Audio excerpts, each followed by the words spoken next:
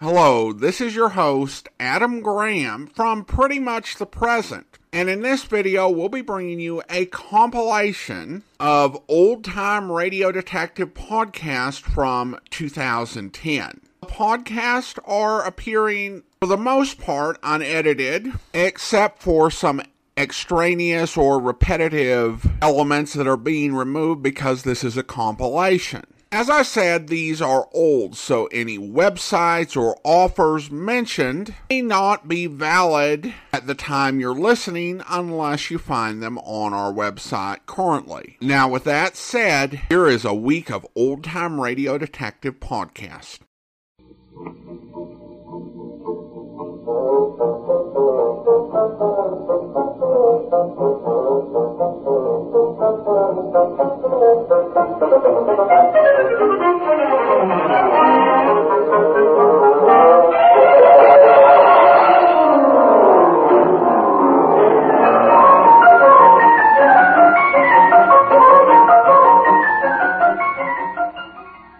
Welcome to the Great Detectives of Old Time Radio. From Boise, Idaho, this is your host, Adam Graham.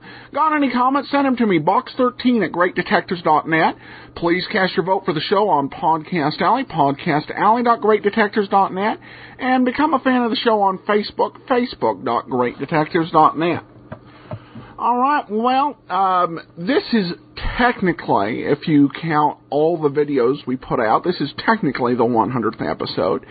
And you include the pilot, I'm only going to count the shows we do Monday through Friday. So we're going to, in celebration of our 100th episode, we're going to have a little something special for you on Saturday. I'm not going to tell you what. You'll be able to find out. But be looking for that on Saturday. I don't think you'll be disappointed. And I hope everybody enjoyed The Bat. A pretty interesting movie. Not quite on the level with the Sherlock Holmes, but pretty good for what we've got in the public domain. All right, well, I'm going to go to his comment on Podcast Alley. Maybe because I'm so familiar with Alan Ladd's film work that I find his performance in Box 13 so riveting. Maybe because his life ended so tragically. But I do enjoy all your programs. Great job. And that's from Dave in Ontario, Canada. I've actually become familiar with Ladd's film work through his radio. So it's been kind of the reverse with me. I think this is a great vehicle for showcasing Ladd's talent and voice.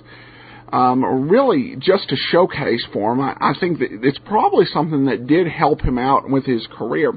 He also asked another question. I wonder what radio treasures are in the vault at the CBC, Canadian Broadcasting Company. That's a good question. I see a lot of radio around for South Africa, and for Australia, and for Great Britain. But Canada, not so much. So I actually did a little bit of research, and I came up with a couple interesting websites that may help people's overall research. The Canadian Old Time Radio Alliance, that's www.cotra.ca.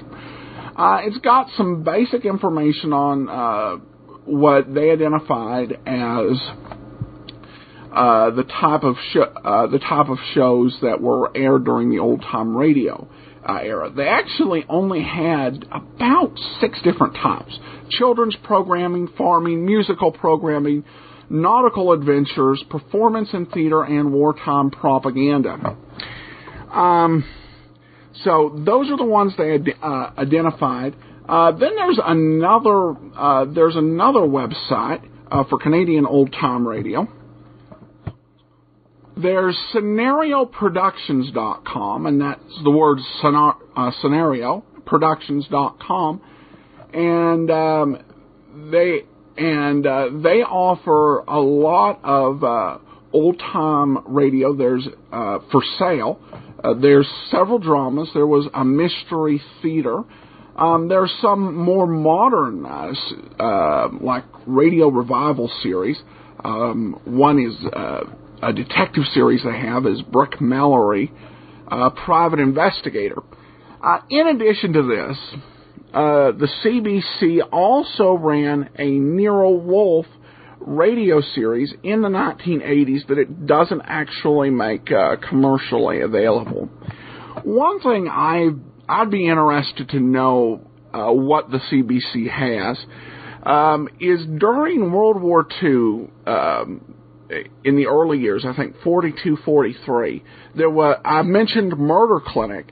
That was actually a show that was produced in cooperation with a station in Canada and a station in the United States, featuring some of these early detectives in their only radio appearance. And I'd be interested to know if the CBC has any additional recordings beyond those 6 that are commonly in circulation. So, great question, and I hope there's some better documentation of the great Canadian radio series. All right, well, we're going to get into today's episode of Box 13. Before we do get started, I do want to let you know about a sponsor. The baseball season is on its way, and now you can connect your MLB TV subscription through your computer to your television with a Roku player. Roku is a great deal. I have one, and I encourage people to get one. Go to greatdetectives.net, click on the Roku player, or go to roku.greatdetectives.net. But now let's get into today's episode of Box 13, The Better Man.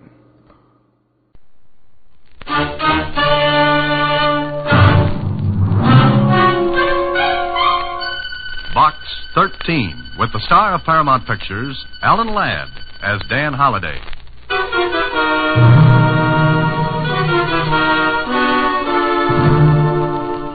Box 13, care of Star Times. Your advertisement in the paper has intrigued me. Naturally, I wonder whether you are serious or insane. Either way, I think I should like to meet you and perhaps offer a proposition which may intrigue you. Incidentally, there is $100,000 concerned. Does that get your interest? If it does, I shall expect you at dinner tomorrow night.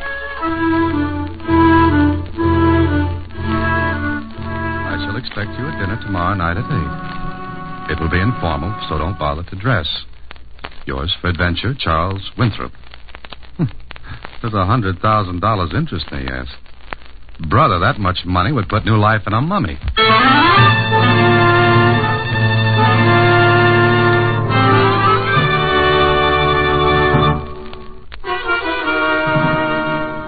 And now, back to Box 13 and Dan Holliday's newest adventure, The Better Man.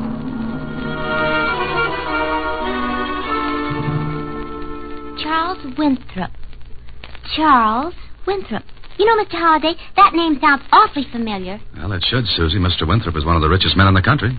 Oh, sure, I remember now. He's a regular Crisis. A what? Don't you know, Mr. Holliday? Crisis was a rich king. Oh, don't you know, Susie? Croesus, not Crisis, was a rich king. Oh, someday I'll pronounce something right. You do, and you'll lose your job. Okay, Susie, it's dinner tonight with Charles Winthrop to see what's on that mind of his.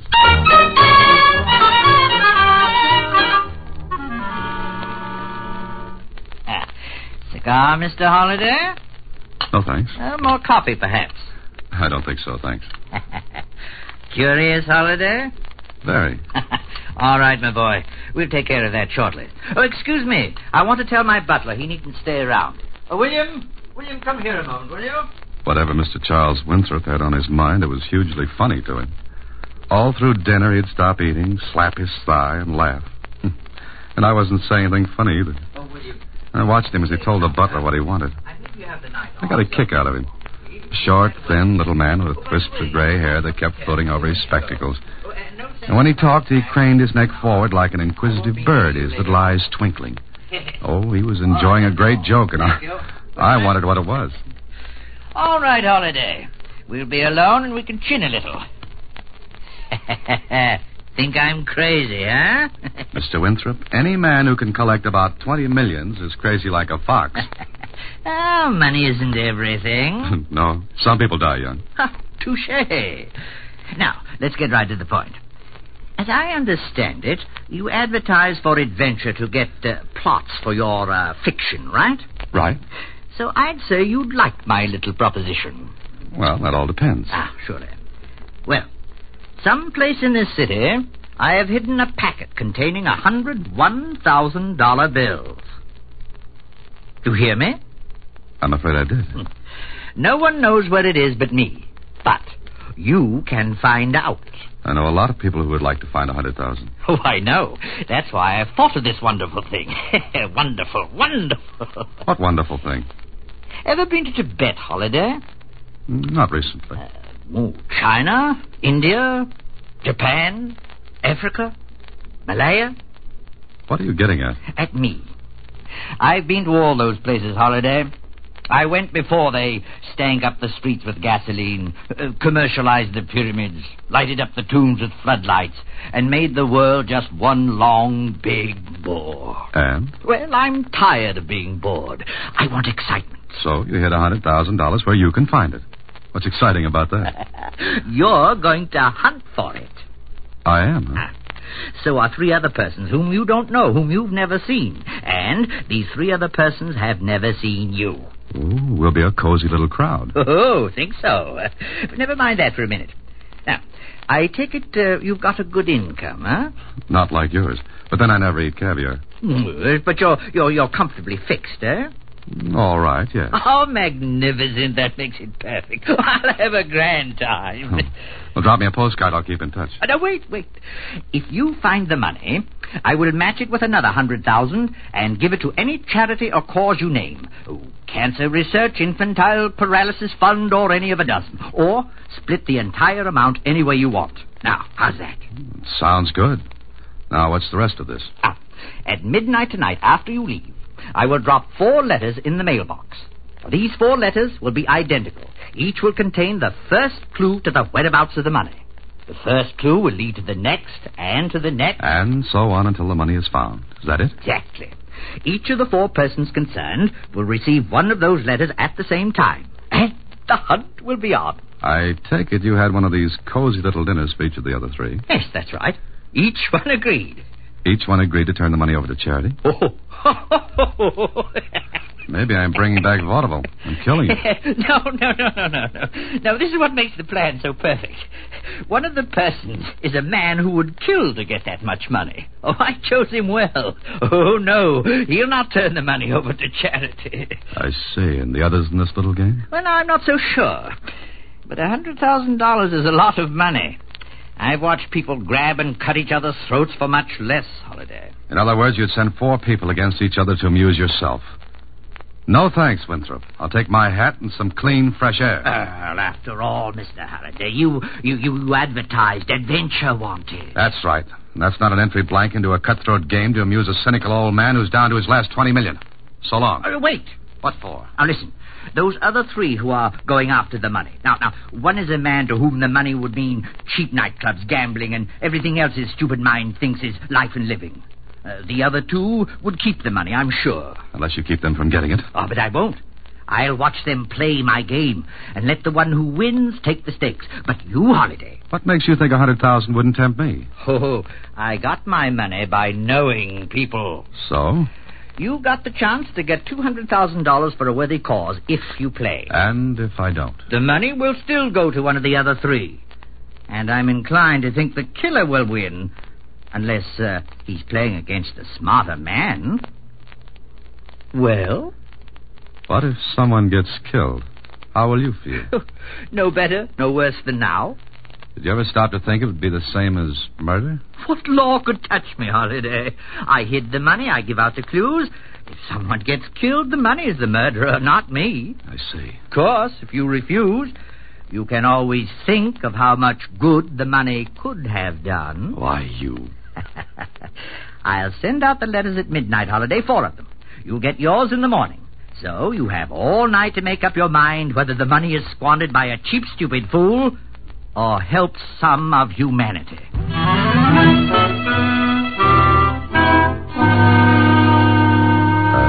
went home.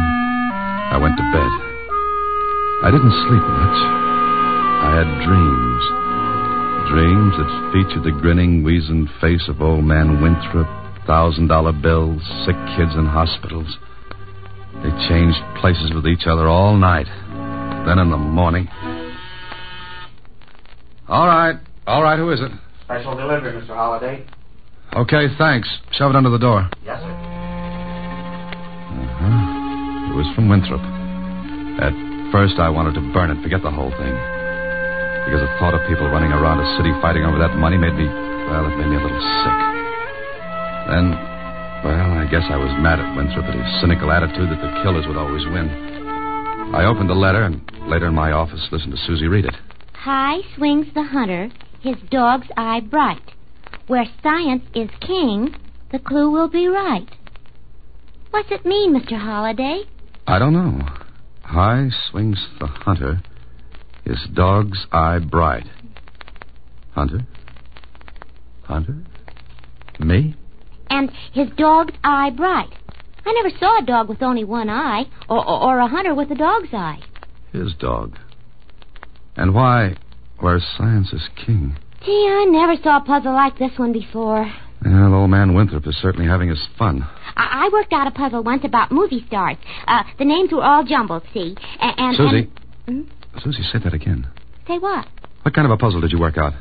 One about movie stars. Why? Stars. Susie, you're wonderful. Am I? Absolutely magnificent. Here. Mr. Holliday, you kissed me. All that and a raise, too. But what did I say? The dog star, Susie, the dog star. What dog star? Hand me that encyclopedia, quickly. Gee. Here. Now. Dog star. Here, listen. The dog star, or Sirius, brightest star in the sky, in constellation Canis Major, the great dog. Oh, but what about the hunter? Listen. Sirius may be seen below and to the left of the constellation Orion, the hunter. That's it, Susie. High swings the hunter, his dog's eye bright. But what about the next line? Where science is king, the clue will be right. I don't know, but it's got to have something to do with Orion the hunter. Listen, Susie, I'm going to find out a few things. I'll be at the Star Times for the next half hour. Okay, I'll say one thing for Winthrop. He made the game fun to play. That is, if keeping one step ahead of a killer was any fun. Anyway, at the Star Times, I talked with the science editor. Say, what the devil are you up to, Dan? Hey, look, Lou, give me some help, will you? If I can, sure. What's your problem? Read this. What is all this? Never mind now. I'll explain later. But Orion is the hunter. Oh, I see. Well, what do you want to know? What about Orion? Does it swing high? Sure. It rises roughly in the east, swings upward in an arc, and then sets. When is it at its highest? Oh, I should say around midnight. Midnight. Okay, now what about that where science is king line? Make anything out of that? Well, I should say science is king at an astronomical observatory. At least that would tie in with the rest of this doggerel. Lou, you're wonderful. Oh, by the way, Lou, there's an observatory in town, isn't there? Sure, the Winthrop Observatory. The Winthrop? Mm-hmm. Somebody managed to squeeze a few shekels out of the old boy to build the thing. He insisted it carry his name. So it all fits. Okay, Lou, tonight I'm going to be a stargazer.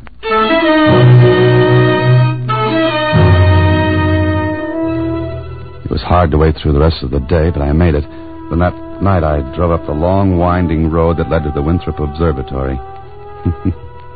Again, the old man picked his spot nicely. It was dark, and a creeping, damp fog settled down in curling waves. There wasn't a light within 10 miles. Then I broke out of the fog, and the mountain leveled off. In the sky, the stars were big and bright. And I came to the end of the road. From here on, it was shoe leather instead of horsepower. I looked up in the sky. Swinging up in front of me was Orion. Below and to the left of him, a white star shimmered in the night sky. Sirius, the dog star. I looked at my watch. voluminous hands were almost straight up. Okay, midnight, Orion, Sirius. Then what? Who's that? Well. Mr. Holliday. Winthrop. Yes, indeed. Didn't think I missed the fun, did you? Well, come on, Holliday. Straight ahead. Stay on the path. Good evening, Holliday. What now, little rich man? So you figured it out, eh? Why else would I be here? Very clever. All right. Here's an envelope. What do I do with it? Oh, there's another clue in it. The second. Oh. How long does this go on? I'm having such a wonderful time, I'd like it to go on forever. But I'll play the game fairly. One more after this, and that's all. I see. You're really making this great for yourself, aren't you? You'll be at each stop, I suppose. Oh, yes. And I wonder how many clues I'll have to give out. What do you mean? Well, only you and one other person showed up here tonight. What? One other? Yes. And guess who it was? Do I have to guess? Oh, I'll tell you. The only person besides yourself was the gentleman who would play rough. Very rough. I'm afraid, Holliday, that from now on, you'd better watch yourself.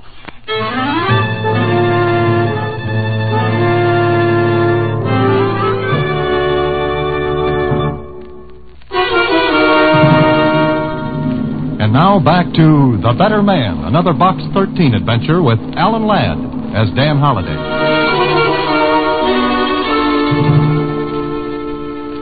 It was like playing tag with a ghost or fighting a mist. I don't know why I kept at it, except by this time I would have crawled across the Sahara Desert in an overcoat to get that money from Winthrop. When I left him at the observatory, I went to my apartment. There I opened the envelope.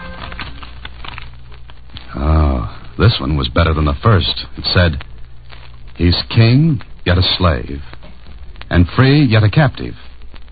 And we, who are weaker, are yet stronger. Those whom he ruled are close to his might, yet fear him not by day or by night." Now, this made a lot of sense, and it was after 3 in the morning when I finally gave up on it and went to sleep. I don't know, Mr. Holliday. It just doesn't make sense. Come on, Susie, think. Say anything. Anything what? He's king, yet a captive. How can he be king and yet be a captive? That's the point. If we figure that out, we've got the rest. I never was good at riddles. Come in. You, Dan Holliday? Yeah, that's right.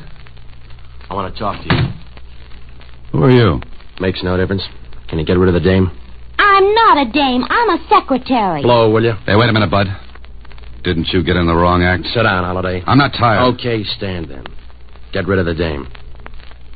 Susie, run down to the Star-Times and pick up the mail, will you, please? All right, Mr. Holliday. But tell him I'm not a dame. Okay.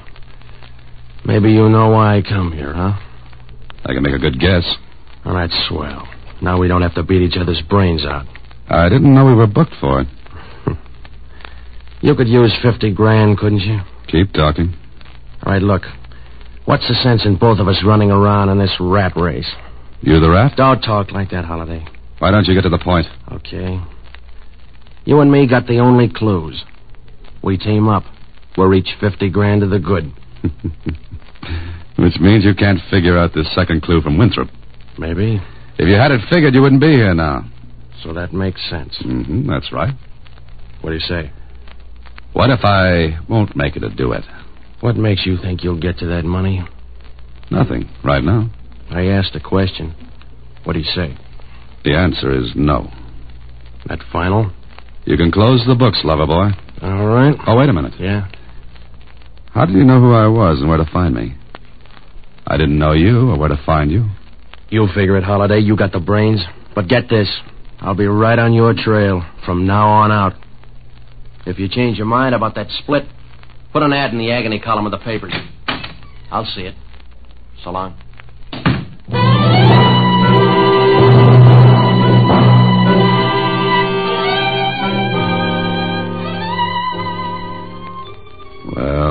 Well, that flat-eyed character knew me. But Winthrop said none of us would know each other. So I looked up Winthrop's number in the phone book, dialed it, and... Hello? Winthrop? Yes? Oh, is this Holiday? Look, I just had company. No. Yes, thanks for sending him, Winthrop. How did you know I did? Don't give me that, how else would he know who I was? That's right. I had to put a little zip into the game, Holiday. He's such a charming fellow, isn't he? Okay, you've had your belly laugh, but that's it. Oh, you're not quitting. I don't like to be thrown to the lions. What did you say? I said I... Well, go on. He's king, yet a captive. King of the beasts, the lion. Wonderful. Now all you have to do is follow it up. Nothing doing. Oh, you're so close, Holiday, and all you have to do is be careful. I'm beginning to like you less and less. I'm not a likable person. However, whether you go on or not is your affair, but I should be very disappointed in you if you didn't. Hello. Hello. Hello.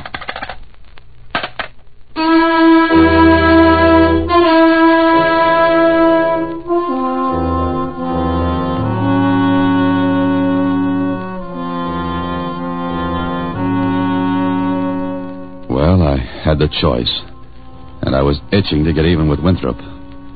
Somehow I was beginning to suspect he had no intention of letting go of $100,000, and that made up my mind for me. I figured out the rest of his little note, and the only place I could see a lion free, yet captive, was at a zoo. So it was to the zoo I went. The park was crowded. Kids, grown-ups, all milling around. Then I came to the lion pits, those semi-natural habitats without bars. I drifted close with the rest of the crowd, leaned over the iron railing that ran along the edge of the moat, and then... Hang on, give me your hand, quick. Oh, pull me up, will you? Hang on. Hey, mister, what was you trying to do? I didn't try it. Thanks for helping. Brother, they almost had real fresh meat. What'd you do, lean over too far? Yeah, much too far, and I had help. Lucky you thought to grab that rail. It was a good thought. Thanks again. That's okay, mister. Boy, oh boy, that was better than Frank Butler. Well. Did you have a little trouble, Holiday? Winthrop. Pretty close, wasn't it? Did someone shove you? You guess, Winthrop. Yeah, what some people will do for money. Winthrop, you're not very big. A nice, easy shove, and you'd be where I almost went. Oh, but you won't, Holiday. You won't because you're not the type that kills. Now, your anxious friend is different from you. I don't know what keeps me from seeing how tightly your head's on your neck. Oh, you don't like me. All right, Holiday. You've reached the end of the trail.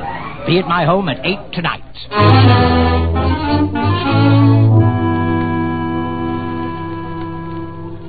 It was 8 o'clock when I walked up the steps in front of the Winthrop home. There were little chills chasing each other on bicycles up and down my spine. But I rang the bell. Oh, good evening, Holiday. Come in. What have you got lined up for tonight? Come this way. In here. There. Sit down, Holiday. Thanks. I suppose you'd call all this quite fantastic, wouldn't you? You're insane. Oh, aren't we all? I'm just able to indulge my whims. Most people aren't. Well, I suppose you want the money, huh? You're not kidding anybody, Winthrop. There isn't a penny hidden anywhere. Oh, yes, there is. But the game is not quite over. What do you mean? You may come in now. I believe you two know each other? Yeah, sure. Thanks for almost making me Daniel in the lion's den. Think nothing of it. What is this, Winthrop? Now, patience, Holiday. I have a proposition. The best part of the game.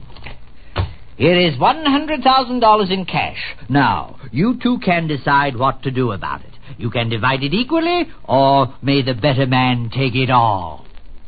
I looked at Winthrop. He was grinning. I looked at the other man. He wasn't grinning.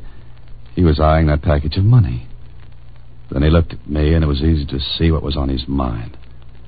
And Winthrop saw it, too, because he leaned forward. 100,000 is much better than 50, isn't it? Yeah, it is. As you see, I am armed. You two are not. Suppose we decide to split. That decision will have to be unanimous with both of you. I ain't splitting it. Good! I thought I'd chosen well in you. Well, Holiday? What if I just decide to leave? You won't, because I won't let you. I want my fun, Holiday. Don't spoil it. He looked at me with his little black eyes, and he kept that gun pointed out at me, too. I can shoot you now, and your friend here will be a witness that you attacked me. a $100,000 witness. Well? Let's get it over with. Exactly. There are no windows in this room, no servants in the house, and only one door. The money's on the desk. It will be merely a fight over money if the police come into it. When you've had your little argument, the one who's left can knock on this door, and I'll come and unlock it. Good hunting, gentlemen. This is it. The man left with me got up off his chair, walked slowly toward me. I thought maybe I could reason with him. But what argument can you use on a killer?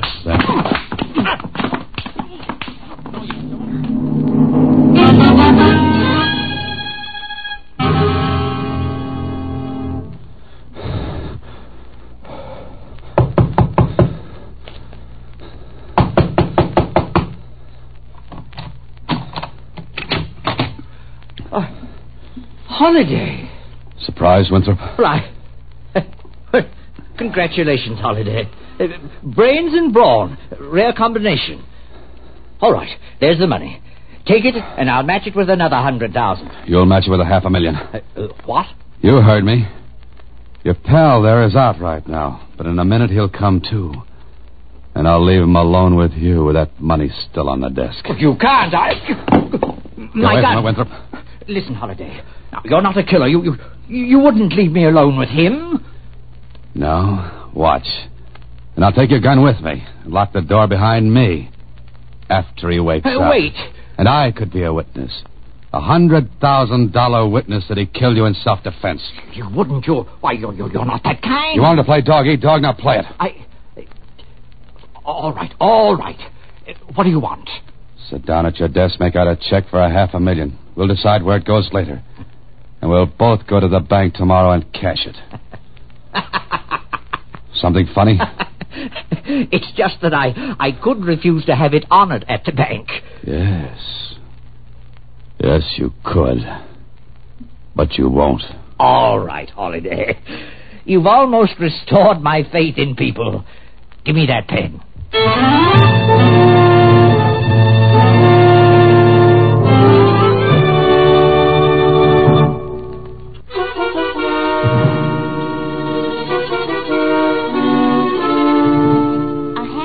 $500,000 to charity and medical research.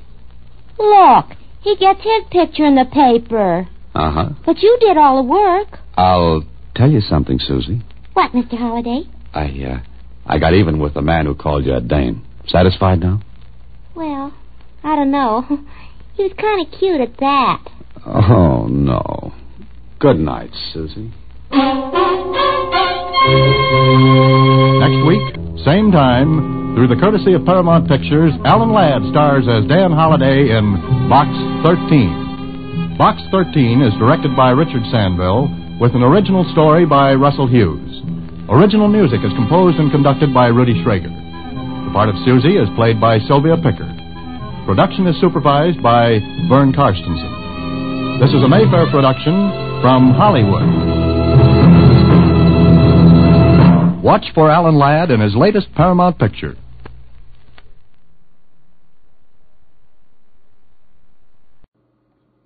Welcome back. You know, this has got to be one of the more psychologically messed up characters that Box 13 has featured. In fact, he's so messed up, I don't want to even analyze him. Because when I start to analyze him, I get kind of queasy. I do think that they may have tried to put too much into this episode. Because ultimately, I think the climax was the fight scene. And we didn't really get to see or hear the fight scene at all. In terms of understanding what was going on in any meaningful way. You know, if you're going to have a violent showdown, you got to have it. Give it a minute or two of some tension and some music. Don't just tell us who won in the end. But other than that, pretty good episode with, like I said, a disturbing villain. Oh, one more thing, and to go back to the first topic, or earlier topic, of Canadian radio. Canada does, I may have mentioned this before, Canada does, of course, continue to put out radio dramas. I think the main one right now is Afghanida, which is about Canadian soldiers in Afghanistan. All right, I got one iTunes comment and one programming note. This one comes from Defendifer on iTunes. Gives some of the best shows in all of early radio with great commentary before and after by host Adam Graham. Definitely recommended for someone who'd like to know a bit more about their favorite show and voice actors. Adam has discretion and good taste, and his commentary is always welcome and enjoyed. The shows themselves, of course, are brilliant. Each has a different flavor, but all satisfy one's desire for good detective mystery. Thanks for your dedication, Adam. Well, and thank you for your kind comment. And my programming note is I'm Johnny Madero. This will be our last episode this week. So next week on Tuesday, listen for Jeff Regan Investigator, which is another hard-boiled private eye, but a bit of a different flavor. I think you'll enjoy it. Andrew Rons has helped us get a voicemail box. So, if you've got a comment on the show and you would like to call in your comment, you may do so. If you've got the app, then you just need to hit the contact button and click the call button. Otherwise, you can dial 208-991-4783. That's 208-991-GREAT-D, G-R-8-D. So 208-991-4783. Keep messages probably under 30 seconds if you can. Certainly no more than a minute. Andrew Rons decided to go ahead and kick us off with the first voicemail, so we'll listen to that and then come back. Well, Adam, that was one heck of an intro. This is Andrew from OTRWesterns.com. Just thought I'd be your first voicemail caller and tell you that I really enjoy the show. Have a great day, and I'll talk to you later. Thanks so much for the comment, Andrew. And, if you want to send a comment, just send it in just like that. Actually, I've been getting quite a few emails through the app. Makes it pretty easy for folks to send their feedback into the show. I had to get used to it at first because the subject line that's inserted is, I have something to say. And when I see that type of subject heading, I get a little bit nervous. But it's just the topic, the subject that is sent out from the app. We got one question here. This one comes from Wesley, who asked, could it be possible to have Dragnet and Great Detectives all included with your Dragnet app? You know, that's a good question. I think that the big problem we'd run into is basically we've already committed with Wizard Media to doing two separate apps, and we've already had some people buy both apps. So I don't see how we could fairly and reasonably change that at this point. But it's a good suggestion. Thank you very much for contacting the show. I've got a few more just general things for app users, but I'm going to save that for after the show. So those of you who've got some other device or just don't have the app, that basically we get to the there won't be anything else further to discuss or to come up. So you can go on to whatever you have on your media device.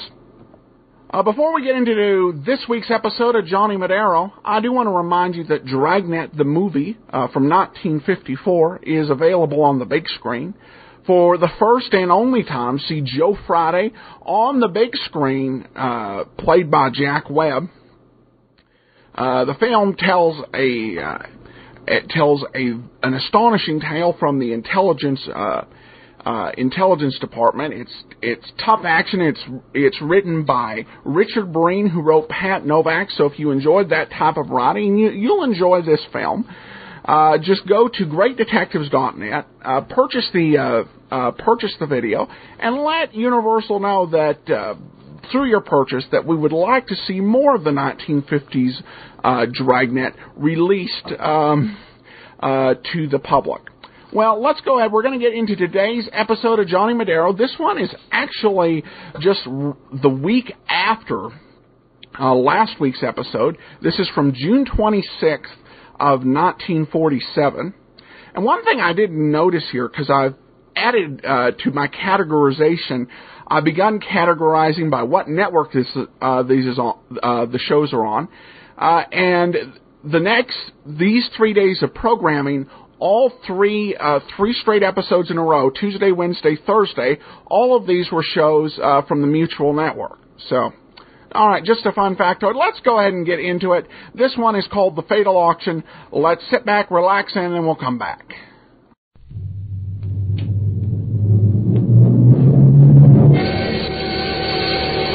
Yeah, I'm Johnny Madero, Pier 23.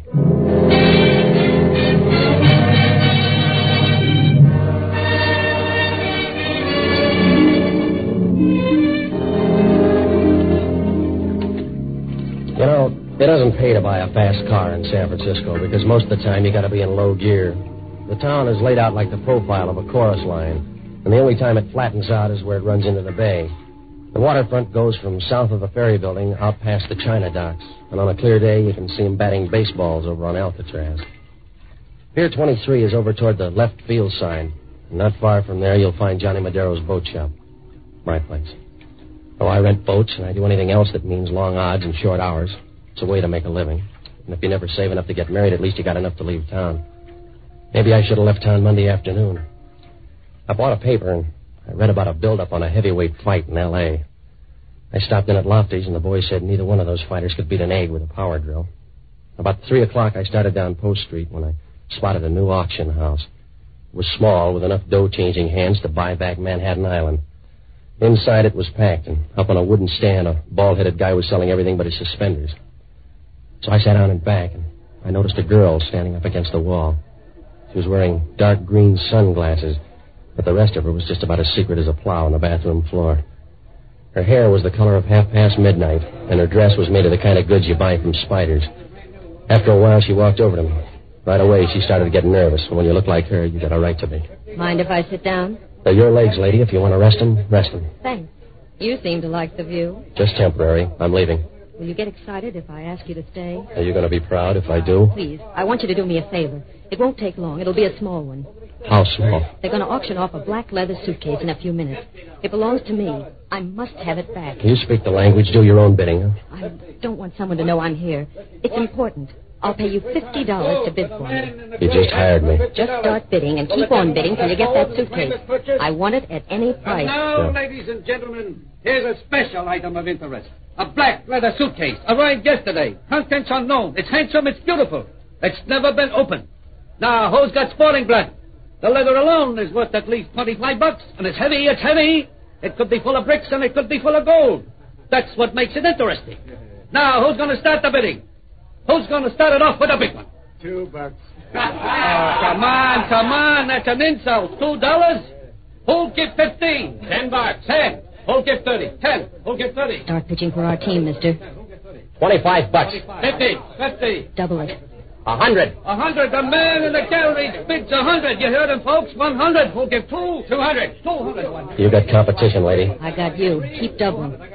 400. 400. That man in the gallery's got second vision. He knows what the suitcase is worth. The bid's 400. Who'll give 800? 4. Who'll give 8? 800. 800. The man in front here says 8. Who'll give 1,000? The bid's 800. Who'll give 1,000? Go ahead. Surprise the man. The OPA won't like this. You're working for me now. Make it 1,000. 1,000. 1,000. The man in back bids $1,000. Who'll give 1,500? 1,000. Who'll give 1,500? All right. 1,000 once. 1,000 twice. 1,000 for the third and last time. All through bidding. Sold to the men in the gallery. Please come up and claim this prize now. Here's the money. Pick it up and come back. I'll be waiting. Yeah. And don't let him open it. Whatever you do, don't let him open it. It's your party, lady. I won't even let him peek. There's the lucky man coming down the aisle now. Give him room, give him room. Here he is, and here's your suitcase, mister. Want to open it and tell the folks what's inside? Yeah, what's in it, Mac? It's just one of my relatives. Here's the dough. Yeah, sure, all right. Now, we have another item here. Sorry, son, I was just going for the empty seat. Yeah, we'll wait for your blockers next time, Pop. Where's the girl, the brunette with the dark glasses? It's a jail term, son. I don't follow him home anymore. Well, she was here a minute ago. You must have seen her leave. No. Think about it. She must have walked right past you. Think about it. No, son, when you get to be my age, you don't even do that.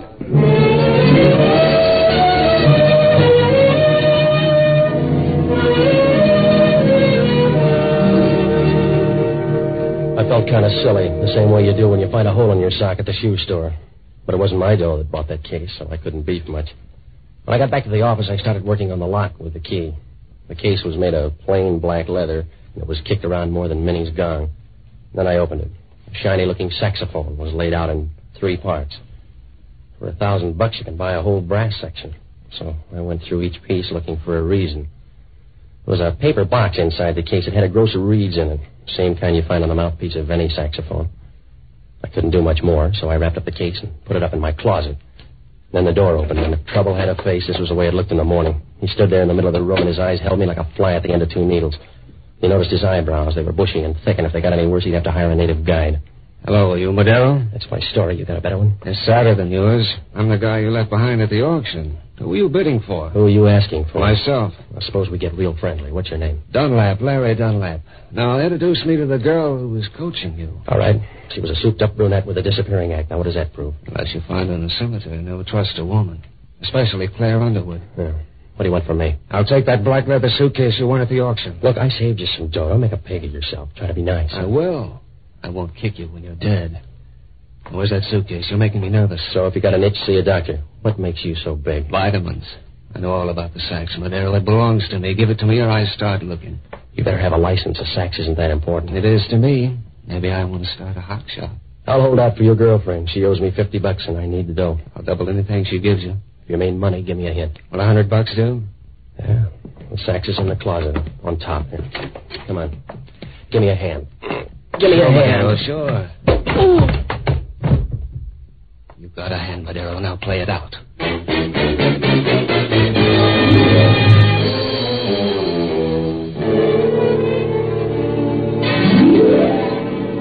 Some days you're not going to make out any better than an ice cube at a cocktail party. When Dunlap hit me, I folded up and my head got the size of a social worker's heart. Well, I started tossing around on the rug. It took me longer to stop than it took Haig to quit Jersey. I knew that sax was gone, so there was no point in getting up. I started dreaming about that day a Cleveland bellhop gave me a key to the wrong room. It was going all right, too, until somebody began shaking me. In that small room, I didn't have to look up to know who it was, because Inspector Warchek of San Francisco Homicide is the kind of guy you stand next to in a hurricane and wonder what happened to the ventilation. Making a wish, Madero? Yeah, so it didn't come true. What are you collecting? Alibis. What's yours for last night at 12 o'clock? That wasn't bad. You got a witness? No, you can't win them all. Yeah, that's the way a guy named Charlie Reiser felt. So maybe it's an epidemic. So maybe you started it. Someone shot him dead. The guy was a musician. Try some of the neighbors. I'll try you first. You're reaching, Warchek. I never even heard of the guy. Oh, that's a handicap, Madero. Maybe you just heard of his instrument, huh? All right, let me guess. It was a sax. Hey, you're very bright. An auctioneer helped me trace it down to you. Now, what's the pitch? A wild one, Warchek. A dame forced me to do her a favor. Uh-huh. I bet you force easy. She paid me to bid for the sax and then took a powder after I won it. You got an active memory. Does it include a name? Yeah. Claire Underwood. Run it down and see what it gets you. Oh, now stop threatening me, Madero. I think that sax is tied in with the murder. Now, where is it? You're a little late. A torpedo named Larry Dunlap just walked in and sapped me for it. Yeah? How hard did he sap you, Madero? There's a pool of blood behind your desk, and it doesn't look like yours. How'd it get there? I don't know, Warchek. Maybe somebody got lost and figured it was a blood bank. How do I know? Yeah. Maybe they thought it was a morgue, too. Left a body. Now look around. Yeah, do that. Look under the rug, too. Maybe the guy was thin. All right, Madero. So far, you're in the clear. But if there's blood, there must be a body close by. It'll show. When it does, we'll turn it in for yours. I'll remember. Like you remember that $1,000? Huh? The auction house, Madero. The $1,000 you gave the joint got homesick and left. I'm broke, Warchek.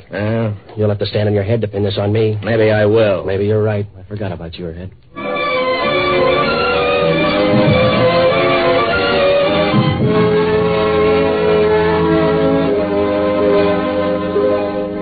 Once Warchek sticks to you, you might as well try to pull a mustard plaster off a throw rug.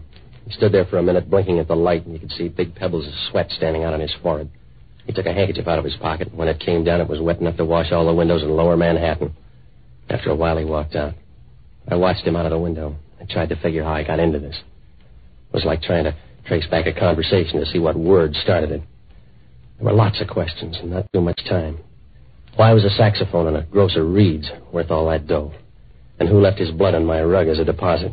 The girl must have known what was in the case, but why did she leave it with me? I couldn't make it add up, so I looked up the only good guy I know, a waterfront priest named Father Leahy. He knows most of the bad boys around the piers, and he's heard enough sins to start an art colony.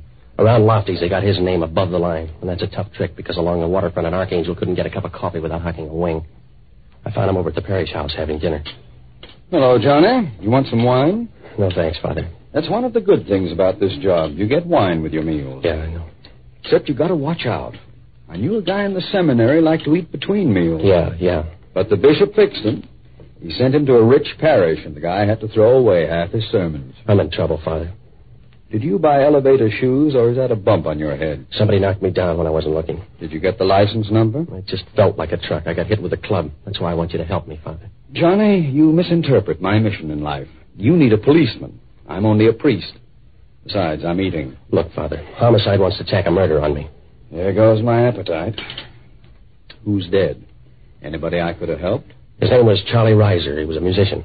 If he's going in the right direction, he may get some work. How did you meet him? I didn't. I never heard of the guy. It was all a surprise to me. Sounds more like a shock. I got a bum shake from the start, Father. A gal with a big purse promised to pay me something if I'd bid for a black suitcase at an auction. What was the matter with her? Laryngitis? She was trying to keep somebody from noticing her, but she must have weakened in the final stretch. What do you mean? I won the bid with $1,000, but when I came back, the gal was gone. And you were left holding the bag. What was in it? A saxophone and a grocer Reed's. You could buy the whole outfit with a $5 down payment. What makes it worth $1,000? I don't know, Father. The sax belonged to Charlie Reiser. A guy named Dunlap offered me $200 for it. All that money for a saxophone, and they wouldn't allow me $40 on that old organ. Dunlap slugged me when my back was turned and piled up a lead. Did the sax go for free? Somebody paid for it. When I woke up, there was a lot of blood on the floor. Yours? It was unclaimed, but I have an idea a body's going to turn up without it. You have nothing but murder on your mind, Johnny. Why don't you settle down with a good book? If Warchek tags me, I'll have to borrow yours, Father. Right now, I need you to check on a few people for me. Sure, but I'll need a couple of names for them first. You know a lot of the combo boys, Father. Check up on Charlie Reiser's friends, especially his women, and find out where Larry Dunlap fits in. Will you do it, Father? Yes, Johnny, I'll do it. But if I find out you're calling them wrong, I'll drop over to Warchek's side. Thanks, Father. If you help me out of this, you're a good guy. You're an angel. But stop pushing me. I'm not that anxious yet.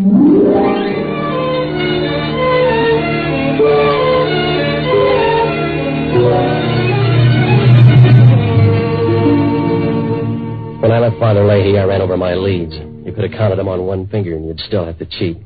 The only guy worth looking up was the auctioneer on Eddy Street. Maybe that was all revenge. Why did he tell Warchek that I took that $1,000 back? Well, I figured I'd find out, so I grabbed a cab back to his store. When I got there, the joint was locked up, but a big neon sign blinked the name J.C. Cole. There was another light coming from the back, so I followed it down. Inside, Cole was working over his cash register tape. I didn't knock, and right away he started making funny noises in his throat. I noticed he was wearing a vest without a tie, and his sleeves were rolled up with big rubber bands. His elbows stuck out, and they were red and knotted up like a baby's face with cramps. And then he made his opening bid. It's a little late. What can I sell you, mister? A straight story. Huh? The one you told headquarters had too many frills. Hey, wait a minute.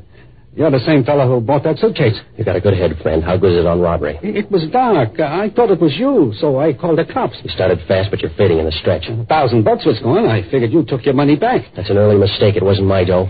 You sound like you're mad. Is that a gun in your pocket, then? If it makes you talk about that suitcase, I'll say yes. I don't know what you mean. I said you were taking your chances. A ton of bricks, a ton of gold. Remember, I got to make a living, you know. You don't have to crowd the mint. What gives a sax $1,000 price tag? I don't know, I tell you. I don't know a thing. Yeah, well, we'll go into politics later. I think you're lying. It was just another suitcase, an old leather suitcase with a sax inside.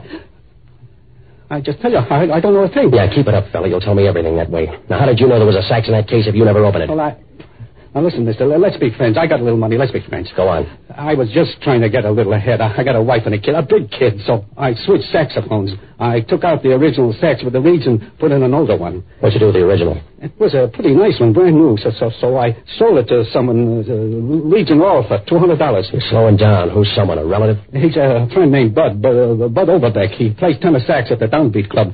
That original was something special, huh? Yeah, you should have held out for $1,000 on both ends. Now, listen, fella, Bud's a friend, a good friend on my wife's side. You won't hurt him, will you? I'll send you a pint if he bleeds. Yeah, sure. I'll save it.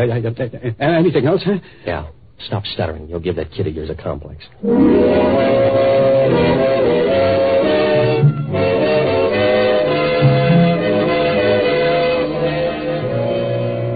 When he opened the door, you could tell he wanted to shake me worse than a summer cold. I didn't like him any better, but he'd given me something solid to work on. So I got over to the club Downbeat. It's a jazz cellar that warms over King Oliver at 6 bits a throw. 5-piece combo was writing a chorus slow and easy, and you knew the only notes they ever read were on IOUs. There were a dozen or so jazz fans huddled around the bandstand, and if you looked real close at their faces, you saw something that looked like pain. I asked the bartender who Overbeck was, and he pointed out the blonde kid with a face made of warm putty playing a black saxophone. I walked backstage to a small dressing room where the boys grabbed their second wind with a short one. When I opened the door, Claire Underwood stood there holding her breath. Hello, Johnny. You look angry.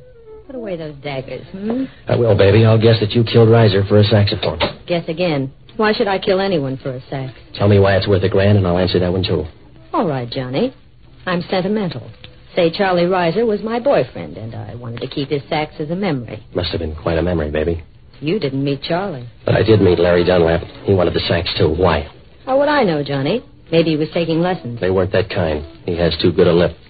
So have I. Only I use it differently. All right, stop puckering, sweetheart. I want some sense now. Please, Johnny, if you leave now, I'll give you double what I owe you from the auction. That's not enough. Look, baby, count up your bills and tell me what a murder rap is worth, huh? We'll haggle over it later, Johnny. Just meet me at the Ajax Hotel, and I promise you'll get a better figure. Yeah. You going to add some interest? Come here, and I'll show you what I mean. I'm not running a service. I need some answers. Come on. I want some action. Come on. And use your arms, Johnny. You got too big a mouth, baby. Somebody's going to close it on you. Show me, Johnny. All right. The music stopped, Johnny. What do you care? We're not dancing. Johnny, please, you're squeezing me too tight. Yeah, it's a bad habit. Now tell me about that sax. Listen to me, Johnny. I told you I got to see Overbeck first. I'll tell you everything later. Yeah, after you talk Overbeck out of his sax, huh? Yes. Is it a deal? You're too anxious to sign. I'll talk to Overbeck myself. All right, Johnny. I'll help you get him here quicker. Yeah, what are you going to do? Scream, Johnny. Scream. Listen. Louder, baby. You'll really need it in a minute. Help! Hey, what's the matter? What was she screaming about, mister? She couldn't catch me. This man's drunk. He was trying to snatch my purse. Is that true, mister? Call a cop and find out. Yeah, I will. No, please, don't bother. Just get him out. Just throw him out, Mr. Overbeck. You heard the lady, mister. Do I get rough? Save your strength, Overbeck. You'll need it later.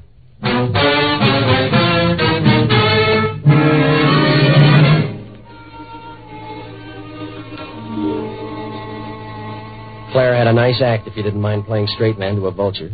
She draped herself on Overbeck's arm, and she looked as cool as a vacation in Maine. As I walked out, Overbeck was still showing his teeth, but it didn't matter because you got the idea he wasn't strong enough to fight off a sneeze. Well, there wasn't much I could do except wait for Claire to show. But it started to drizzle, so I figured my best bet was her hotel. In the lobby, a rose-colored carpet with a touch of yellow jaundice led to the desk. The clerk told me she hadn't come in yet, but for $5 he could tell I was a friend. He gave me her key. I went upstairs, and when I opened Claire's door, I knew something was wrong. A lot of towels were thrown all over the floor, and everything was gone from the closet but the mothballs. Claire had skipped, and before I could walk out, Dunlap walked in. One hand was in his pocket, and the other had enough tape to wrap up a mummy. Can I come in, Madero? You're old enough, Dunlap. Make up your own mind. I have. Where's Claire? You're early. I think she's still busy. Give me a magazine. I'll wait. It'll be a long one. I'm not hanging around. Oh, the fun's just beginning. Sit down. Sit down. I guess I am tired. Yeah, this gun makes everybody drowsy.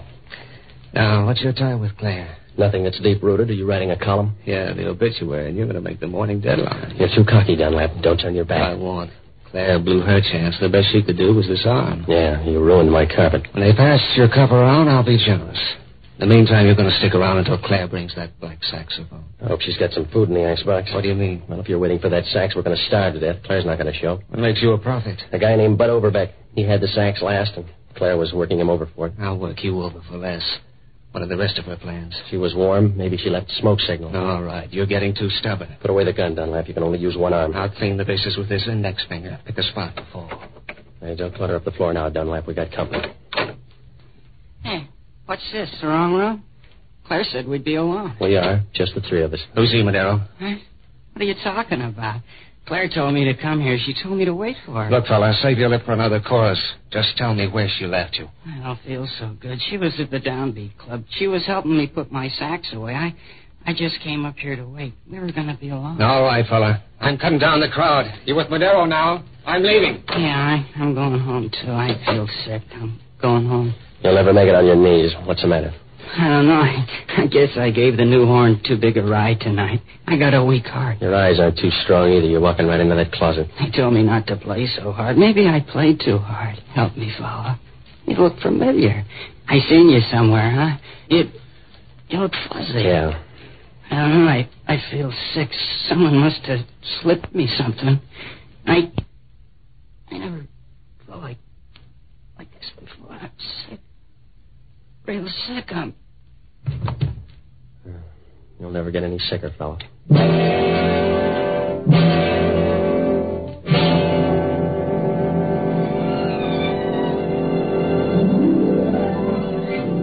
Overbeck was dead even before he had a chance to see if Gabriel paid his boy's scale. He hit the floor and turned over on his back, and you figured he'd cross the River Jordan with a backstroke. I got a good look at him now. His face was all twisted up like bed sheets after a nightmare, and up near his hairline, a long, thin scar ran into his scalp. Well, I didn't know what killed Overbeck, but whatever it was, he didn't get 2 weeks' notice. I figured if homicide caught me here, I'd get my walking papers, too, right down to the last 20 feet. I started for the door, but Warchek opened it for me. He looked at the body and then over to me. You on a spree, Madero? If you're footing the bill, Warchek? The state will from now on. Now tell me about the guy on the floor. He's dead. Must have had parents. What's his name? Bud Overbeck. He was a musician at the Downbeat Club. Yeah. Tell me some more. Roll him, Warchek. Maybe he's got a diary. All right. Here's his wallet. All right, Madero. How long you been here? Why? The wallet's empty. Well, that's too bad. Your girlfriend's going to have to get along in last week's presents. I trail a guy named Dunlap up to this apartment, and I find you and a dead body. Now, there's a tie, any way you look at it. Mm-hmm. Now, just what happened? I don't know, Warchek. I didn't see the picture. I just tagged by for the end. You know? Must have been a sad one. I think he's poisoned. Don't like the look in his eyes. Get the girl who put it there. Well, just give me a hint. Huh? Overbeck was playing caveman with Claire Underwood before he came up here. What does that give him besides hair? Maybe a Mickey. When I left, she was warming up an argument for his saxophone. She get it? She didn't. Dunlap's losing man hours. He just walked out here, and I think she's in his list. Yeah. I'm beginning to get an idea now myself. Does it hurt? You and the Underwood girl are running some kind of a racket for that saxophone. She left you behind the front for her. You haven't seen her, Warchek. She doesn't need that kind of help. But you will when I get through checking. Still got a few calls to make, and I want the lab to work over the body. By then, I'll have enough to come back and hold you, Madero. You couldn't hold a lapdog with a suction pump. All right, big shot. I'll go a long way to get you for this. A long way. You got the drag, Warchek. Yeah. It's going to slow you down a little.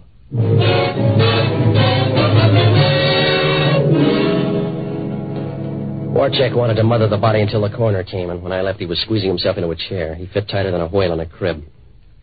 You could word it any way you like, but the big riddle was that saxophone. Claire had it, and Dunlap wanted it, and a couple of guys died for it. My only alibi was Dunlap, but you might as well ask Con to hold still for Lewis. I buzzed back to the office, but there was no message from Father Leahy, so I stared out the window for a while, wondering how to bake a cake with a dynamite charge when the phone rang. Yeah. Hello, Johnny. This is Father Leahy. What'd you find out, Father? It's not pleasant, Johnny. I'm down at the morgue. The lab report on Bud Overbeck just came in. He died of poisoning, huh, Father? The bitter kind. Overbeck's heart couldn't stand all that dope. Coroner found a used saxophone reed in Overbeck's pocket. It was soaked in hop. So that's what made that saxophone so big. The grosser reeds. That's right, Johnny. Overbeck was absorbing the stuff while he played. He probably never knew what hit him. Well, what about Reiser? How does he figure? Reiser was making his pin money peddling dope to nightclubs. He was getting his shipments from Mexico. How did Claire and Dunlap figure? There were a couple of partners who wanted to ease out Reiser and go into business for themselves. The idea must have gone to Claire's head. She's doing a solo now, and Dunlap thinks she has the sax. Warchek feels the same way about you, Johnny. He's out to tag you for everything. He's smarter than that. I don't know him that well. But it adds up in his book because he thinks you're leaving town. Someone's booked a passage on the 2 a.m. plane from Mexico this morning in the name of J. Madero. I'm being jockeyed, Father. It's either Claire or Dunlap. They're both as black as sin. Maybe so, but Warchek still thinks you're the dark horse.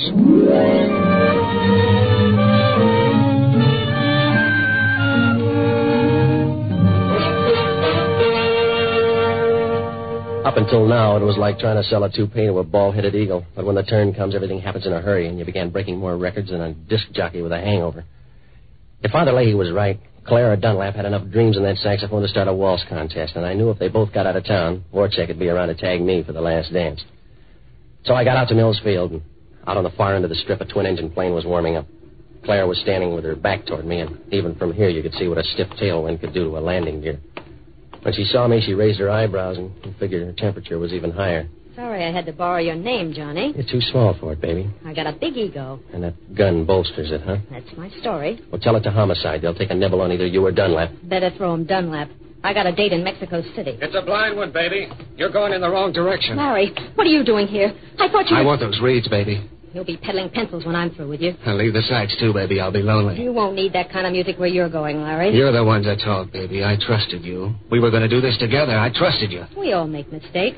You got the short end. I'll stretch it a little. You got another chance. Let's team up again. Sorry, Larry. I'm crowding you out. You only think so. Now get out of my way. I got to make the plane. Make a grave first. I want that stuff. I won't miss again. Stay away, Larry. Put up a sign. Yeah. You missed again. Give me the gun. No, I'm selfish. I'll hold on. Pull him off me, Madero. Pull him off. There's a law. All right, baby. You run out of chances. It's my turn now. No. Please, Larry. Put the gun away. You win. I'll split it with you now. You win. Honest, Larry, you win. Just to show you I agree. You're through, guy. Drop the gun. Yeah. What are the odds of my getting away in that plane? 70-30, maybe. Things are too tough at 50-50. Come on, I'll ride downtown with you.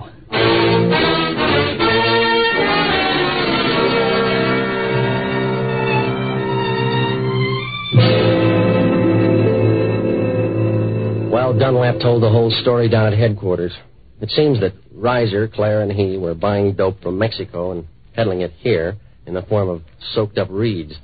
Reiser was contact man in Mexico, but the only way they knew him down there was by his black saxophone.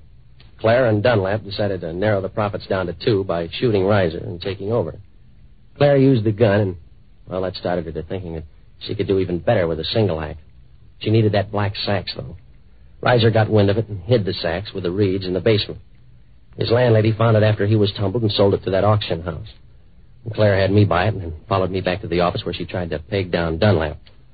The sax she took turned out to be a phony because the auctioneer had already sold the black one to Bud Overbeck.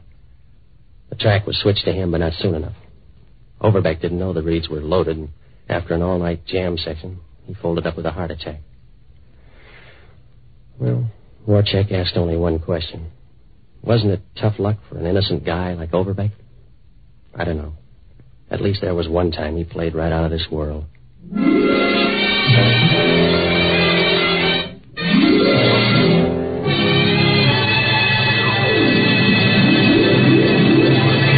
Johnny Madero, Pier 23, starring Jack Webb as Johnny Madero, has been presented by the Mutual Network. Johnny Madero is written by Herb Margolis and Lou Morheim. Gale Gordon played Father Leahy, and Bill Conrad played Inspector Warchek of Homicide. Others in the cast were Helene Burke, Bob Holton, Herb Butterfield, Irvin Lee, and Herb Rollinson. Original music was composed and conducted by Harry Zimmerman, and the entire production was directed by Nat Wolf. We invite you to listen again next week over most of these stations when Mutual presents another adventure in the life of Johnny Madero, Pier 23. Tony Lafrano speaking.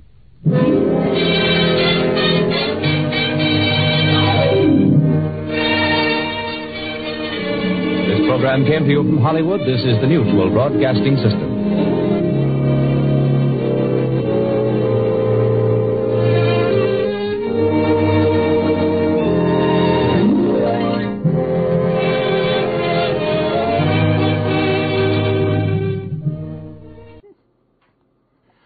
The scene with Warchek, welcome back, by the way. The scene with Warchek absolutely had me in stitches. The dialogue there did, which I don't know if it's entirely a good thing, but I enjoyed it. And this episode was actually a little better than I remembered it. It may be that this one's a pretty good quality audio, too. I love the show, but I could kind of see that it was a little bit unbalanced. And I think if there was a lesson that Jack Webb may have taken from Johnny Madero, which lasted just only 20 weeks, I think it was the importance of chemistry. Gale Gordon did better in this episode, but he still didn't pull off the Tudor Owens Jocko Madigan role, or he came closer this episode. I think that's one thing about Webb, because as a young actor, it was obvious that Mutual believed that Webb himself was basically golden and was going to be able to carry the show. And I think where the chemistry wasn't as strong, that really caused things to not quite work out how they had been planning. And that's one of the reasons why, over on the Old Time Dragnet show, we're in the midst of a almost 10-month search for a replacement for Barton Yarborough on the Dragnet episodes. And I think part of the reason he took that time is Webb did have an appreciation for the importance of chemistry, of getting all the right parts to work together. And that there really wasn't a one-man show that he could carry by himself. And maybe Johnny Madero was part of a learning process that may have helped the young actor in the long run. Email here from Jeffrey, who writes, I enjoy the program and have for years, though I find Jack Webb's intensity and antisocial behavior a bit much. Would like to hear the other actor who performed as Pat Novak. I've heard him before and liked him a great deal. Well, thanks for the email, Jeffrey. I have to say, I've heard the other actor, who's Ben Morris. I've heard his performance, and I didn't really quite care for him. Now, I have to admit, I was comparing it to the Pat Novak done by Jack Webb. I think what happened there is you had not only Webb leave, but you had the writer leave, Richard Breen. And so this radio station, they thought they could just, have a new writer, have a new star, and carry on like it had before. And it didn't seem to work to me. But I can take a listen to it. Maybe I get a little bit away from the Jack Webb version of Pat Novak and can evaluate this kind of on its own merits. I'm kind of ready to move away from the San Francisco Bay for a while. That's why next week we're going to start on Jeff Regan. But I'll take a listen after I've been away from the Webb version of Pat Novak and see if maybe I change my mind. Thanks for the email. We also got a great Love the Show comment off of Podcast Alley. And that's pretty much all I've got for the general public. I have a couple things for those of you who have the app. One thing that's come up, if you run into technical difficulties, on the bottom of the app, there's a contact link. And you want to press the contact link, and when you get there, you want to choose the field that's got report a problem. It's got an exclamation point by it. I've gotten a few that have been technical issues, and there's not a lot I can do other than forward it on to the technical support. And me forwarding it on ends up taking extra time. If you got a question about how to use it, contact me. If there's a technical issue, that's something that support will want to take care of, and the sooner you get that to them, the sooner we can get it taken care of for you.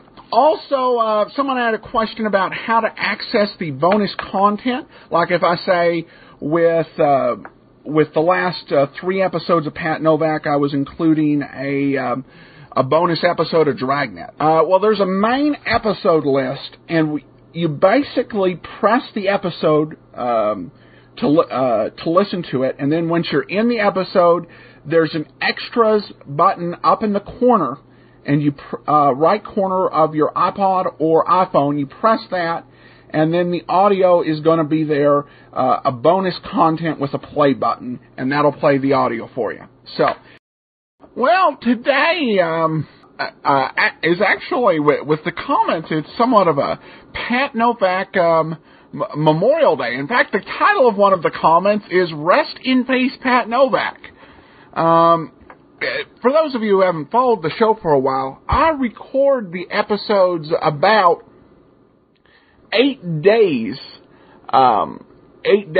before they actually are posted.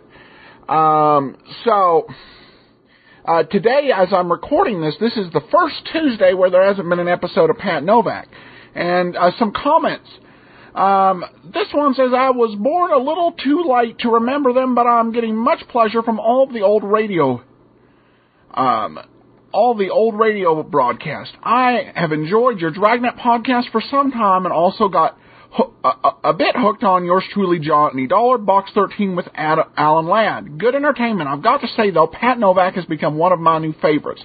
The San Francisco setting endeared me as I grew up in the Bay Area, but the grittiness and the edge in Pat Novak for Hire have made me anticipate the broadcast like none others.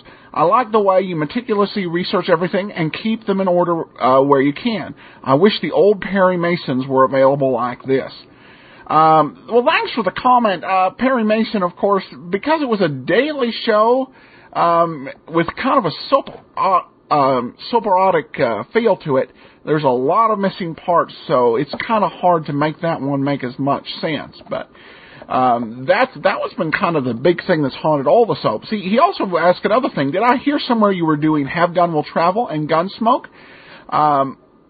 Actually, I am not. Andrew Rhymes is at otrwesterns.com. Anyway, great work. I hope you never quit. You and me both. Another one, the Rest in Peace Pat Novak. I'll have to go back and figure out which ones I missed and pick them up. And you can do that. I've got those shows in my in the archives at greatdetectives.net. And the Pat Novak page will be up all through the week that you're listening to this. And then afterwards, you just go under About, choose the archive, and Pat Novak for Hire will be listed there. And I think I might even see if I can get a separate listing in iTunes so that people can just find Pat Novak and don't have to dig through a bunch of episodes if they want to get to enjoy it. Comment from Facebook. I have not, regarding Johnny Madero, Pete Sutro, I have not listened to this yet. I'm still upset that Pat Novak is done. Not Adam's fault. I will listen, but I may not like it. Comment, he says, I like that you read comments in your shows. It shows that you care about what people say. Every time you're critiqued, you read those comments as well. I'm glad the old commercials are in the shows, and your commercials are at the beginning. You only put new commercials in for a few shows. Notice the feedback and change. You tried something new. Granted, it was not good, but you always try to keep the show from getting repetitive. I like that. Keep trying. Your next idea may work better. Well, thanks so much. And I forgot to mention that listener poll completed. 14-4, you prefer the ads be at the beginning of the show, and so we will honor that. And speaking of that, that's a nice segue. There are a lot of budget hosts out there, but their old say, with a lot of budget hosts, the saying, you get what you pay for seems to apply. Well, One-on-One provides great value as you set up your personal or small business website, and it really provides solid service that you can rely on. We use One-on-One for all of our podcasts that we can. We still have to have some on the old host just because of iTunes issues, but we continue to stream gigabytes upon gigabytes of episodes without a worry because One-on-One gives us unlimited bandwidth. It is a great deal. I strongly recommend it. Go to greatdetectives.net, click on the One-on-One banner. But we're going to get into today's episode of Let George Do It. This week's episode is called Crime Murder. We will listen to it, and then we'll come back.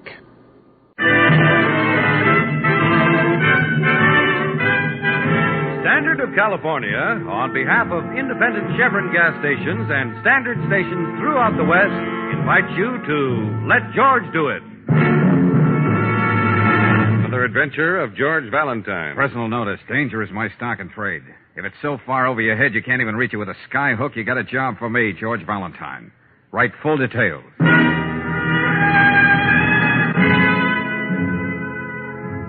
Dear Valentine, here's a laugh. Private Dick falling for that screwy ad of yours. Her name is Joe Logan. We ran across each other a couple of times, but that's not important. Here's the deal. I'm meeting somebody at the Half Moon Motel tonight. I'm not the sensitive type, but something about this rings phony. So if you read about me in the obituary column tomorrow, I want you to cry murder, good and loud. Enclosed with $100 $100 for your troubles. But if you hear my sweet gravel voice over the phone before noon tomorrow, forget the whole thing and buy yourself a drink. Signed, Joe Logan. I'm not buying that, Angel. It's too pat. Joe Logan knocked off by a hit-and-run driver last night of all nights. Yeah, but don't forget it says here that Mr. Logan had his customary snootful when he was clipped by that car on a deserted stretch of Whitman Highway. And not too far away from the Half Moon Motel. Better put your ear stoppers in, Brooksy. Huh? Yeah. I'm going to cry bloody murder the way my client wanted it. Good and loud.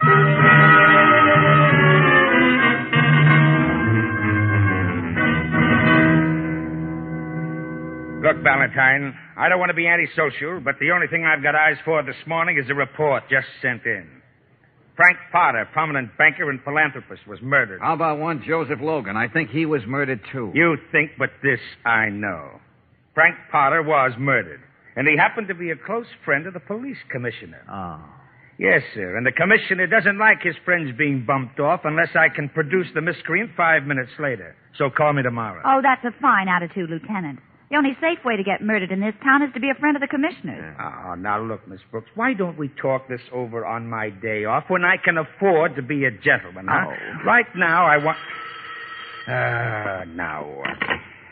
Yes, Riley. Huh? Okay, I'm on my way out there now. What's that? What's the name of that place? Go on, I'm listening. And you say this Mrs. Cronin identified the man she saw with Potter? Okay, Sergeant. Okay, I'm as good as there right now. Well, Brooksy, I guess they're too busy for us today. Yeah. Here, we'll be back, Lieutenant, when this storm is over. No, you don't, Valentine. You're not leaving here. Well, what's the matter with you anyway? Do you know where Frank Potter was murdered? Look, I'm not my usual psychic self this morning. Where? The Half Moon Motel. George! Go on, Lieutenant. Yes, the Half Moon Motel. And the dame out there, a Mrs. Cronin, identified your client, Joe Logan, as the man who did the killing.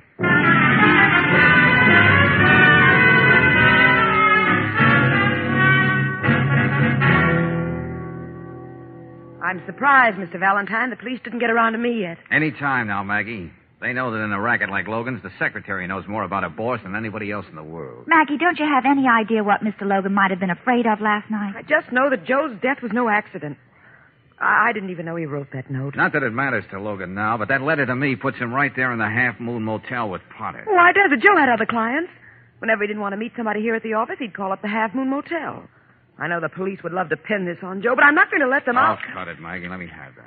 What? Yeah, that page from the appointment pad. You're too nervous for any sleight of hand today. 8 o'clock. Frank Potter. Half Moon. Oh, so you knew he was going to meet Mr. Potter, didn't you? All right, I did. But Joe didn't kill anybody. All right, maybe I believe it. But that's not good enough, Maggie. I got to make sure. Now, what about the deal your boss had with Potter? I don't know anything about it. Oh, you don't, huh? Okay, come on, Brooksy. We're wasting our time. Wait. You want to play this hand face up with me? It's the truth. I don't know what Potter wanted with Joe. Or perhaps what Joe wanted with Potter? Whichever way it was, but they did have a quarrel right here in the office yesterday morning. That just makes the case stronger against Logan. I couldn't hear what they were fighting about. Finally, Potter slammed out of here in a rage. I see. Just one more point, and let's face it. The medical examiner reported that Joe was a little more than slightly crocked when that car sideswiped him. Joe never drank so much he didn't know what he was doing. Just the same, how about a list of his favorite bars? It might help if I knew where he was before he went to meet Potter. Joe's favorite bars? How do you want them, from A to Z? Oh, George, can't you see she's all upset? Could have been Johnny's place near City Hall, or Chris's on West Laredo Street, or it could have been... Mort's Paddock Bar on Whitman Highway? What's that, Brooksy? Look at this book of matches in the ashtray. Mort's Paddock Bar, where good sports meet. Yes, that's another place Joe used to like to sit and talk to Mort. Whitman Highway. That's on the way to that motel. And Mr. Logan was run down on Whitman Highway. Yeah. See you later, Maggie.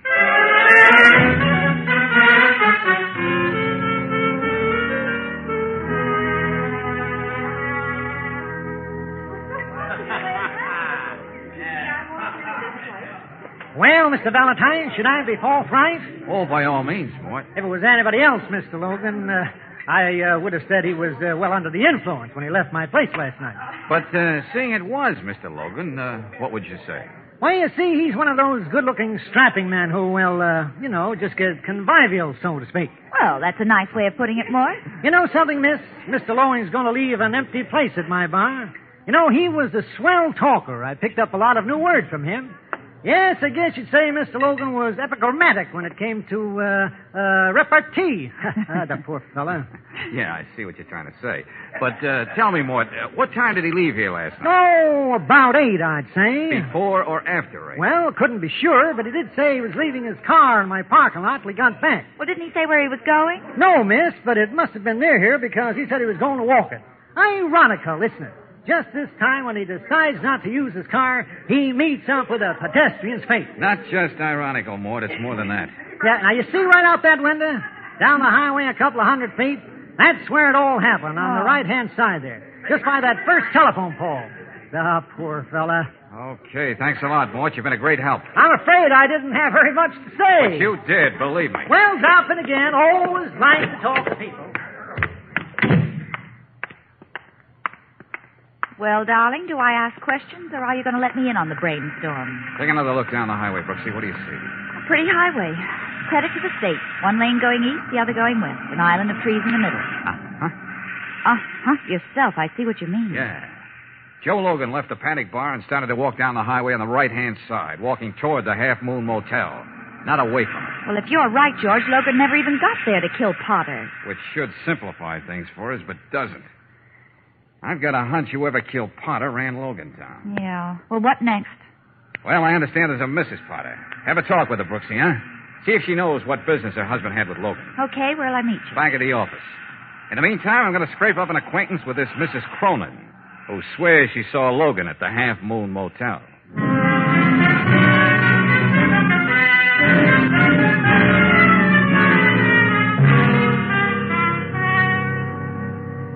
Look, Bob, since you ain't a dick, beat it. I got business with Mrs. Cronin. So have I, goon boy. I said beat it. Now, boys, remember, I do have neighbors. You leave this to me, Sheila. Are you getting out of this doorway, or do I have to step over you? Look, you do as I told you. So I step over you. You know how to make an impressive entrance, don't you? I don't think I'm forgetting this, mister. If you do, I'll be glad to refresh your memory. Oh, you shouldn't have done that to Charlie. Huh? After all, he's just a bookie trying to squeeze out a living. Well, from all these racing forms around, you seem to be one of his best customers. I owe him $3,000 just for yesterday. And Charlie's getting a little impatient. You don't have $3,000 on you, have you? Just a few pennies shy. Now, Mrs. Cronin. If you were to call me Sheila, what would I have to call you? Well, that depends on your vocabulary. After I called you a liar. I liked you the moment you came in. Can I get you a drink? You didn't see Joe Logan here last night, did you? Strange how it happened. I just looked out the window, and there he was in that cabin across the court. How come you knew Logan at all? What did you ever have to do with him? I needed a private detective one.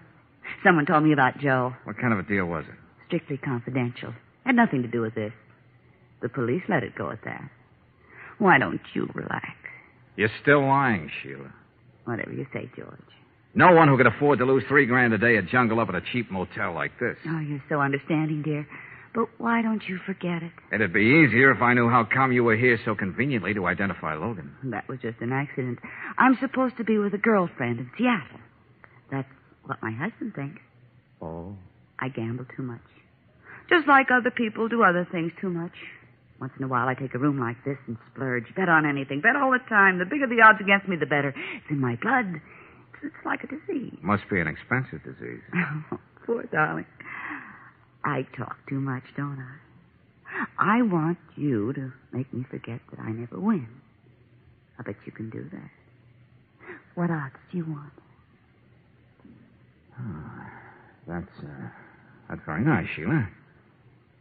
But not good enough. What better odds do you want, you? Oh, thanks. Now that you've cleared the air, we can get back to business. Oh, George, I'm so sorry. Did I hurt you? What time did you tell Lieutenant Riley that you saw Logan? 8 o'clock. How come you're so sure? Well, Charlie just phoned to give me the result of the last dog race in Miami. I happen to notice the time. You're not still angry with me? You want to bet? You're not leaving? Sorry, Sheila. I expect to be a very busy boy. Oh, George. First a phony accident, then a number. A murder. And now you. Yes? You going all out to make me stop wondering if you frame Logan. And somehow I think it all ties together. Now all I got to do is prove it.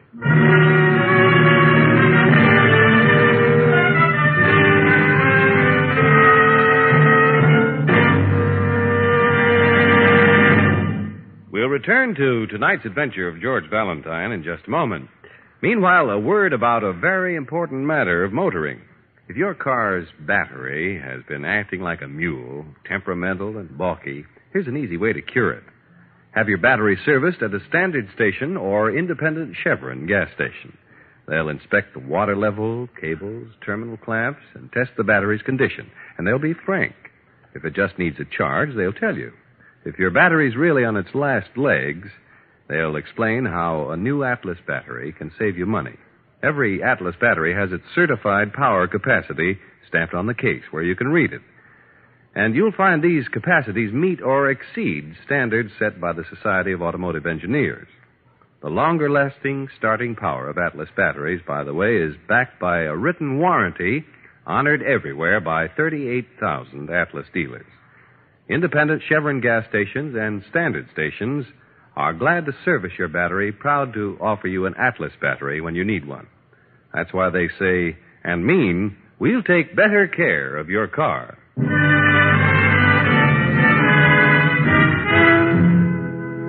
And now back to tonight's adventure of George Valentine. A private detective, of all people, mails you $100 and tells you to cry murder if he's among the missing tomorrow morning. Sure enough, the gentleman, one Joe Logan, is run down by a car during the night. Then a prominent banker is found dead in a cheap motel. And an incredible blonde who prides herself on betting on anything puts the finger on your dead client as the murderer. All of which makes you decide to ask Joe Logan's secretary a few more important questions. Come on, Maggie, think.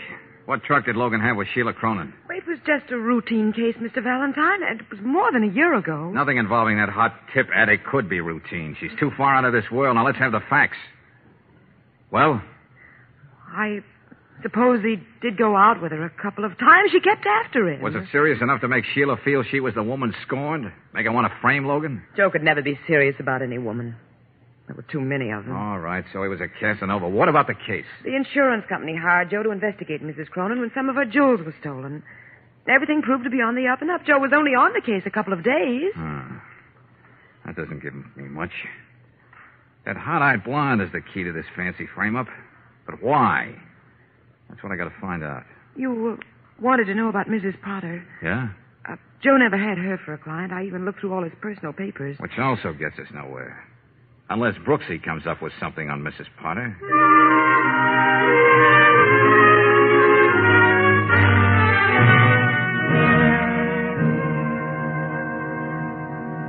Miss Brooks, can't you see I'm dressing to go out? Oh, I just thought, Mrs. Potter, that since your husband had some dealings with Joe Logan, you might know something about it. I told you. I never heard of Joe Logan. Anyway, what right have you to question me like this? I just thought you might be interested. If it might help solve Mr. Potter's murder. I'm sure the police are doing all they can about it. Well, you might make it easier for them if you told them all you know about Logan. What makes you so sure I know this? This Joe Logan. He was killed, you know. Well, that's just too bad. But he's not the first man to be knocked down by a hit-and-run driver. Now, get out. Oh, then you did know Joe Logan. What? Well, that's pretty obvious. There were only a few lines in the paper about his hit-and-run accident. Not the sort of thing you'd remember about a stranger. You know, Miss Brooks, I should have obeyed my first impulse and had the butler throw you out. All right. I hired Joe Logan once. Why didn't you tell that to the police when they questioned you? It has no bearing on this case. Does that satisfy you, Miss Brooks? Oh, not quite, but it's a good beginning. Well, I won't keep you any longer. I know you're anxious to get out and celebrate. What did you say? Get out of here. Go on, get out.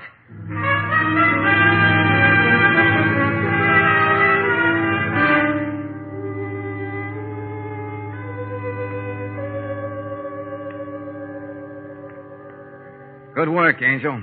I don't know what it means, but Mrs. Potter must have a good reason for denying that she knew Logan. Well, it's hard to know what she's thinking. Vivian's a cold dish with a memorized smile. Our friend Logan seems to have gone in for females who insist on being characters. Anyway, why can't we find any record of this deal with Mrs. Potter? Maybe it's something you just don't put down on paper, huh? Could be, Brooksy. Well, all we know up till now is that Potter and Logan had a quarrel. Yeah, that's Both right. Sheila and Vivian were Logan's clients at one time or another. Oh, make something out of that if you can. Okay, Valentine. You said you want to see me? Well, Charlie, you're a good sport. I didn't think you'd show. The information you asked for over the phone, Valentine, I got it. Well, But how does it get me the $3,000 Sheila Cronin owes me? Look, Charlie, I'm not guaranteeing anything, but you'll stand a better chance of collecting if you play along with me. Well, I don't business is business, Charlie. know. Okay. I don't know why it's so important, but it was 9 o'clock when I called Sheila about the last dog race in Miami. Sure it wasn't 8? Couldn't be. Races ain't over till almost 9. Now we know Sheila was lying. Yeah, but why? And what answers have we got if she just says I made a mistake? Now look, chum, about the $3,000. Talk to you later, Charlie. Right now I got to get over to that paddock bar and see what use I can make of Mort Fisher's garrulity. There's what? Don't look shocked, Charlie. That just means love of conversation.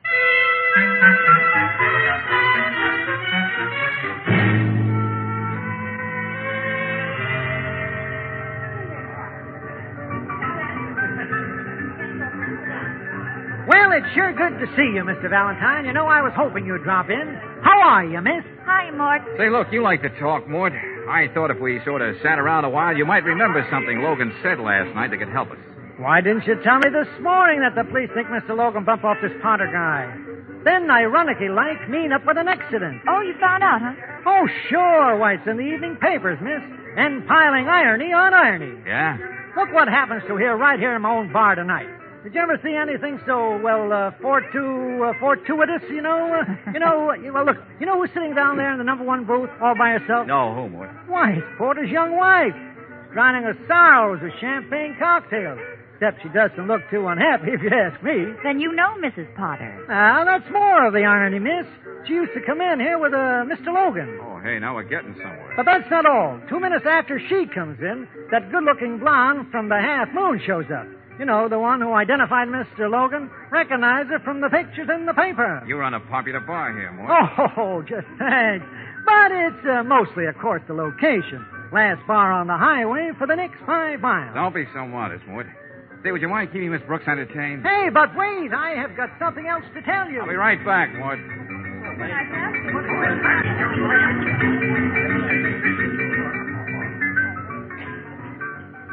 Hello, Sheila. Well, look at you. Now, George, I was just getting lonely. No, thanks. What I've got to say won't take that long. Besides, I got to make another stop. Do you want to bet I can make it more interesting? Why did you lie about Logan? You never saw him at the Half Moon Motel. He never reached there. I like my story better. The dog races aren't over in Florida till 9. So I made a mistake. Why did you lie? Did somebody make you do it? I'm getting fed up with this place. Let's go somewhere else, George. Or did you frame Logan because he had something on you? Was that jewelry holdup a fake with Logan playing both ends against the middle? What are you talking about? I mean, get the insurance money and sell your jewels. So you could pay off characters like Charlie the Bookie. You know something? I'm betting you could never prove that, Gale. Hey, where are you going?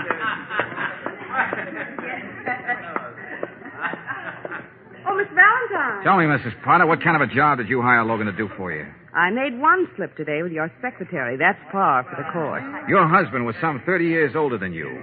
You stood a lot to gain by his death. Go on, you're doing the talking. If Logan had anything to do with it, you'd want him out of the way, too, wouldn't you? Sorry, Mr. Valentine, but you bore me. Good night.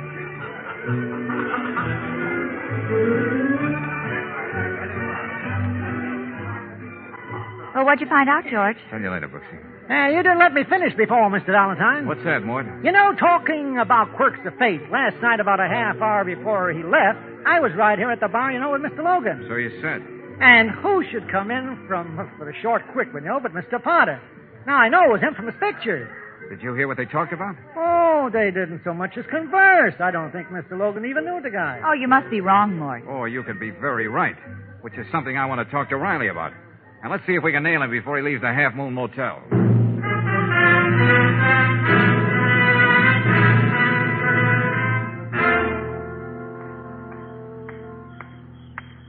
Why didn't we take the car, George? Well, it's just a short walk, Angel. Yeah. Anyway, I have to have time to think. Try and make some sense out of this thing. So it doesn't sound too fantastic to Lieutenant Riley. Better keep to the side of the road, darling. Yeah. Brooksy, when we get to the motel, call Maggie at home. Yes, George? Tell her to meet us at Logan's office. There's just one thing I want to clear up. Then I think we'll have this thing licked. George, look out that car! Get on the track!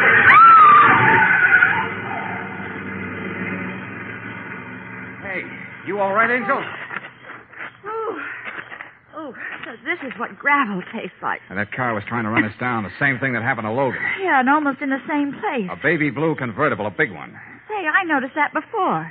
Parked on the lot next to the paddock bar. And that's where we're going right now.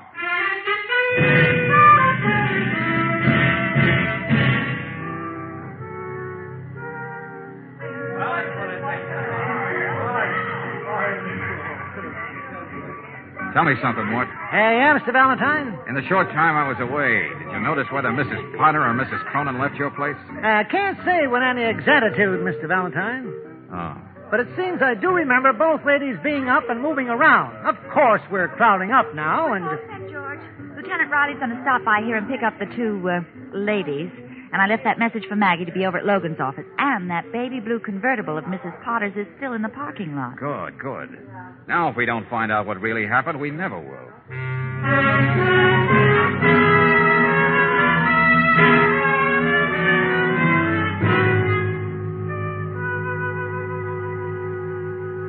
Okay, Valentine, what's your story?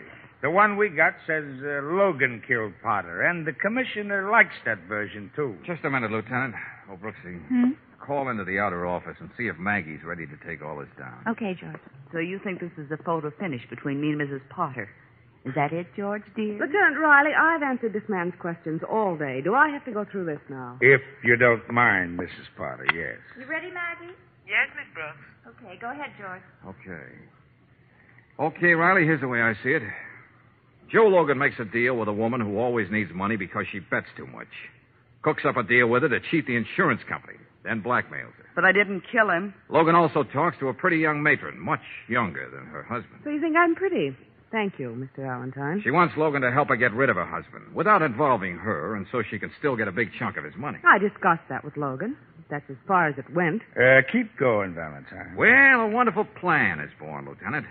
Somebody makes an appointment for Logan to meet Potter at the Half Moon Motel. When Potter arrives, he's murdered. Then Logan is deliberately run down on the road.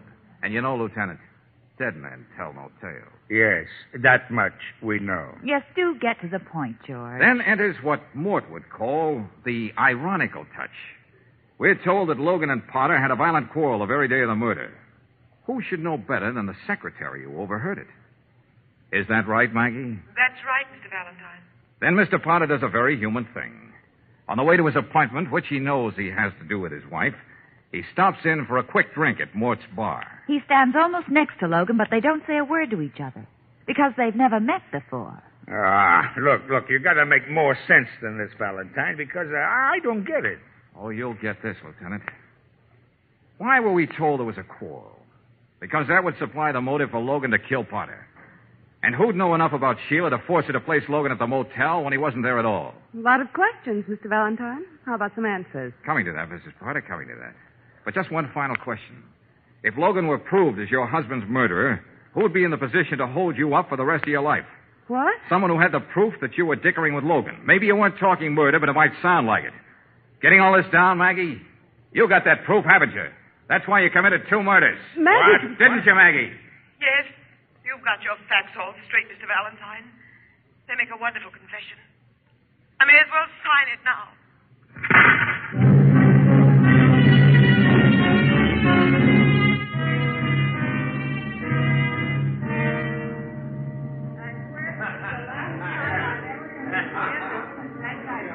Here's one more proof, Mr. Valentine, about life being ironical. What's that, Mort? Oh, George, I don't know if I can stand much more irony in one case. Well, just after you left, after you asked me about Mrs. Potter and Mrs. Cronin, I checked with the waiters. And?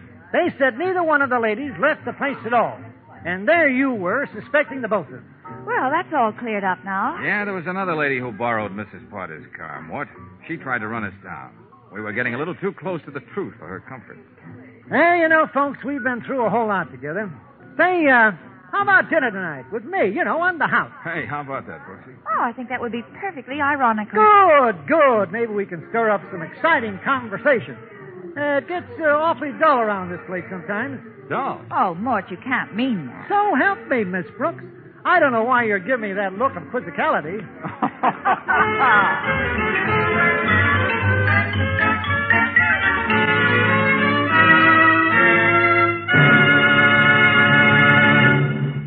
I'd be willing to bet there's not one car owner in 1,000 who could lubricate his car thoroughly. For there are more than 20 vital wear points on the average car, and if most of us tried to find them, it would be pure guesswork. Even the expert lube men at the independent Chevron gas stations and standard stations don't rely on experience alone when they grease your car. Instead, they follow a precise lubrication chart recommended by the manufacturer of your car. And they use RPM greases and oils, each one tailor-made to protect those key wear points. Tailor-made, too, to smooth out road shocks and give you easier riding. So for low-cost maintenance and better riding, get a lube job with RPM greases every 1,000 miles. Get it at a standard station or independent Chevron gas station where they say and mean, we'll take better care of your car.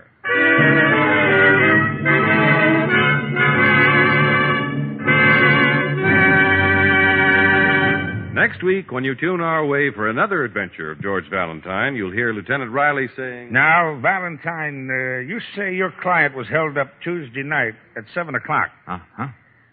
Well, according to this report, the only crimes that took place in our fair city on Tuesday night were a pickpocket apprehended at 7th and Duncan, and...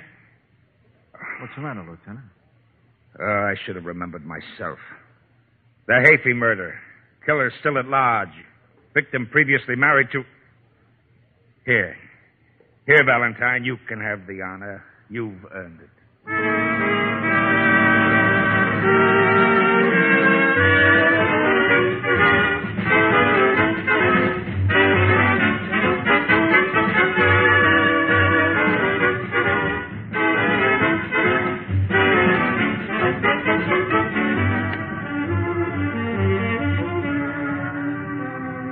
Tonight's adventure of George Valentine has been brought to you by Standard of California on behalf of independent Chevron gas stations and standard stations throughout the West.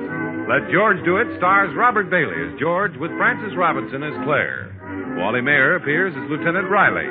Tonight's story was written by David Victor and Herbert Little, Jr. and directed by Don Clark. Also heard in the cast were Gloria Blondell as Sheila Cronin, Virginia Gregg as Vivian Potter, Betty Lou Gerson as Maggie, Dick Ryan as Mort, and Tony Barrett as Charlie. The music is composed and conducted by Eddie Dunstetter. Your announcer, John Heaston. Listen again next week, same time, same station, to Let George Do It.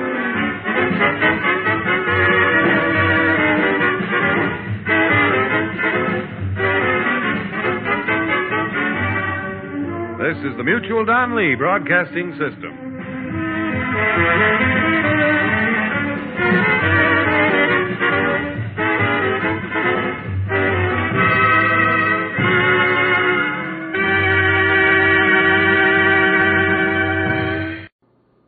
Welcome back. If there was one scene that made this episode that just absolutely stood out to me, it was after Valentine had the fist fight, beat the guy up, and the guy screamed, "I won't forget this." And Valentine shot back, "If you do, I'll be glad to refresh your memory." Classic, because it's one of those absolutely cliched remarks. And when you hear somebody from the guy who got beat up, and when you hear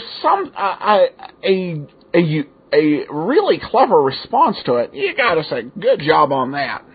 Got a comment on the blog from Lane. "So glad I found you."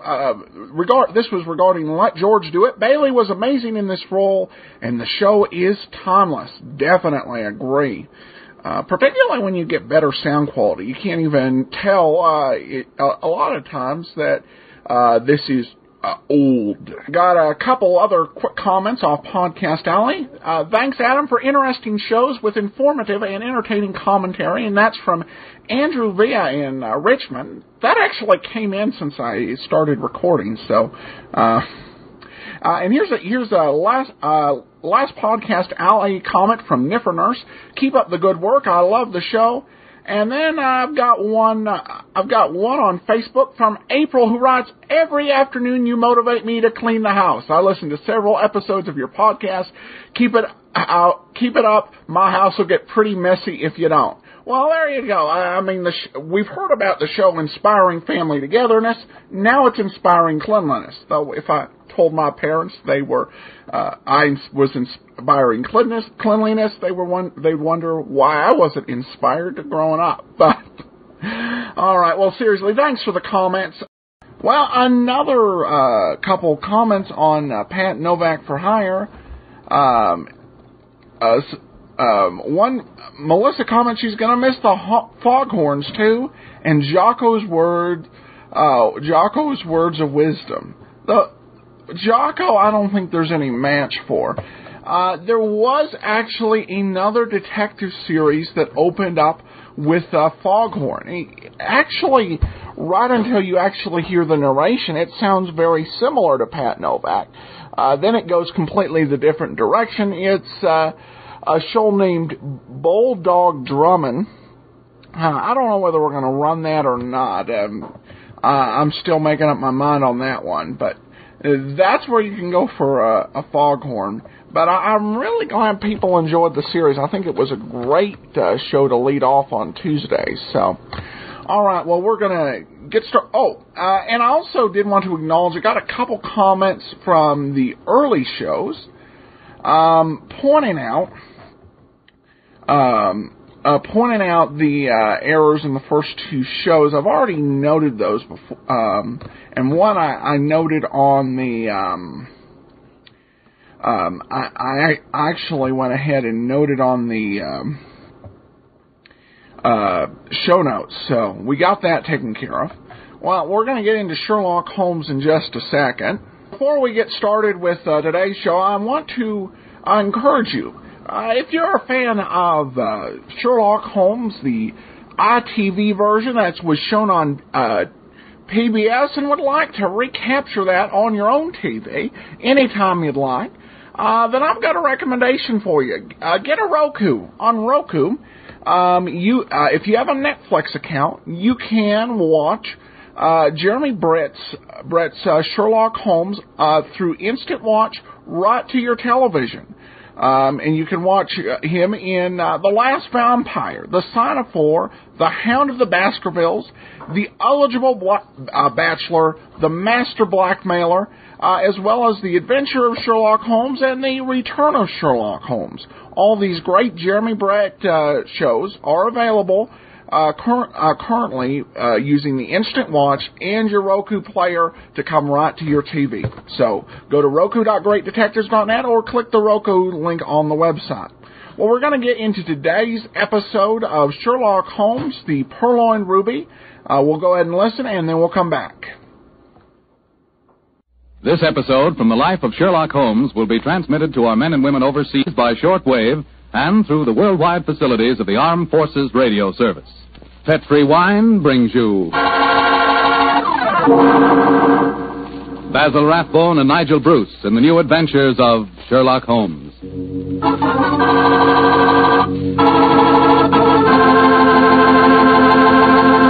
The Petrie family, the family that took time to bring you good wine, invite you to listen to Dr. Watson tell about another exciting adventure he shared with his old friend, that master detective Sherlock Holmes. I suppose your dinner is well over by now, so now's the perfect time to get out a bottle of that swell Petrie California port. You know, Petrie port is just made for a time like this, after dinner when you're just taking things easy. If you've ever tasted Petrie port, you know what I mean. It's a hearty, full-bodied wine with a deep red color and a flavor that's just about out of this world. I think that if you had only one wine to choose and the whole world to choose from, chances are you'd pick port. Petrie port. That's how good I think it is. That's saying plenty, I know, but I think Petrie port will easily live up to all I say about it. Try it and see, and share it with your friends. You can serve Petrie port proudly because the name Petrie is the proudest name in the history of American wine.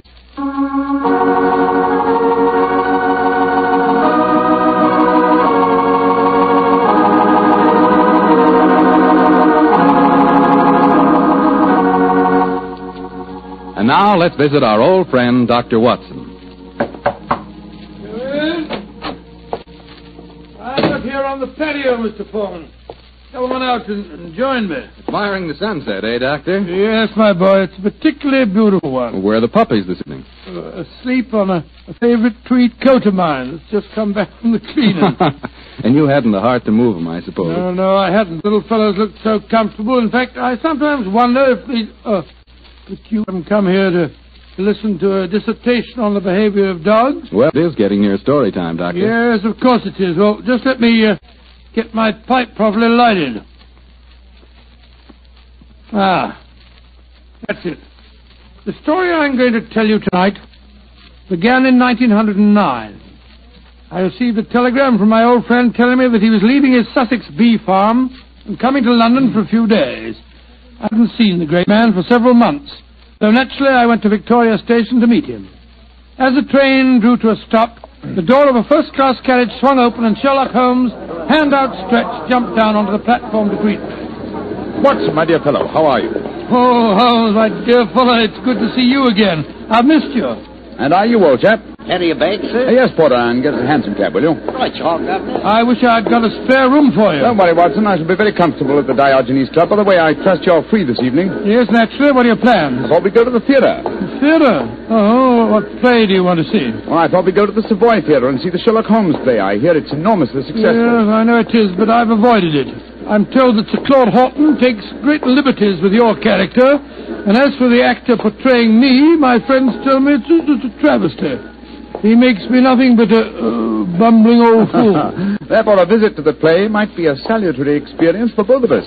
In any case, my trip to London is a response to an urgent telegram from Sir Claude himself. Seems to need my help rather badly. Oh, what's his trouble? Well, he wasn't specific in his telegram. He suggested, however, that we attend tonight's performance and discuss the matter with him afterwards. I see. Well, I suppose if you can sit through it, I can. Of course you can, old fellow. In any case, you yourself are partly responsible for the play's existence. How do you mean, huh? Those sensational stories you wrote of my modest problems, I should have seen where they would eventually lead to. In time, no doubt, we shall be portrayed on the cinematograph as well. Nonsense, Holmes. That newfangled thing's only a toy. I think not, Watson. We're on the edge of a strange new mechanical world. In fact, I begin to feel a certain concern about the rumored developments in wireless telegraphy. But enough of these predictions. Here comes our porter with a cab. We'll tell the driver to take us straight to the Savoy Theatre.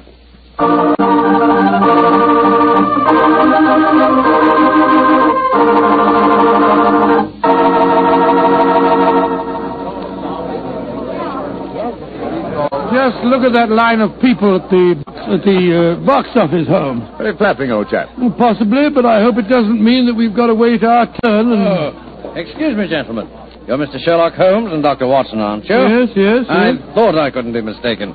My name is Frank Ferris. How do you do, Mr. Ferris? I'm glad to meet you. Sir Claude has a box reserved for you. He asked me to see that you are quite comfortable. Consider it of him. Will you follow me, please? Thank you. Neither of you has seen the play before, I understand. No, Mr. Ferris, we haven't. I imagine it'll be a strange experience seeing yourselves portrayed on the stage. By the way, I'm playing the part of an old friend of yours, Professor Moriarty. Oh, indeed. I'm looking forward to a very entertaining evening. I presume that you escape our clutches, as usual? Yes, I do, Mr. Holmes. And I've done it nightly now for 137 performances. A record that I'm sure Professor Moriarty himself would envy. Had it not been for his memorable demise at the Rackenback Falls. Ah, here we are, gentlemen. This is the box reserved for you. And now, if you'll excuse me, I'll go back to my dressing room. Oh, I nearly forgot, Mr. Holmes. Sir Claude asked me to give you this note. Thank you. No, not at all. Well, I'll see you later. Very nice fellow for an actor. Don't be a snob, Watson. Well, what does the Claude note say? I'll read it to you. Dear Holmes, since I telegraphed you yesterday, there have been strange developments. In fact, I've been doing some detective work off stage as well as on. Watch the performance tonight and watch the audience, too, particularly the occupant of the box opposite yours. Please come to my dressing room as soon as the last curtain has fallen. Oh, he's being very mysterious, and the box opposite ours is empty. No. Look, Watson, look.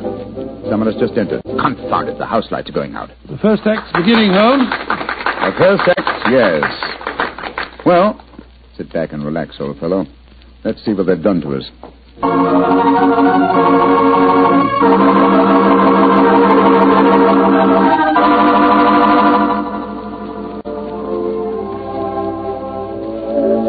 Well, and what did you think of the first act, Holmes? Huh? Oh, the first act, yes. I was examining the occupant of the box opposite ours. An attractive young lady, alone and unusually preoccupied in her program. In fact, one might assume that she was trying to hide her face. Yes, but the play, don't you think it's ridiculous? Just imagine a crown jewel being stolen from the Tower of London. Why not? It's been attempted many times. Anyhow, you must admit that the actor who's portraying me behaves like a blithering idiot. And Sir Claude's interpretation of you is pretty far-fetched. Far-fetched, but flattering, Watson. Poise, what suavity, what a voice. I find myself thoroughly entertained. You're a strange chap, Holmes. No accounting for your tastes. Look, Watson, look. The back of the box over there. Good Lord, I could have sworn a man dodged behind the curtains. I don't think the girl saw him, though. Looked like a foreigner. I think as the young lady's alone, we'll take the liberty of joining her. Oh, dash it, there go the lights again. The second act starting now. And sit down, old fellow. We don't want to attract attention. We'll join her during the next intermission. Who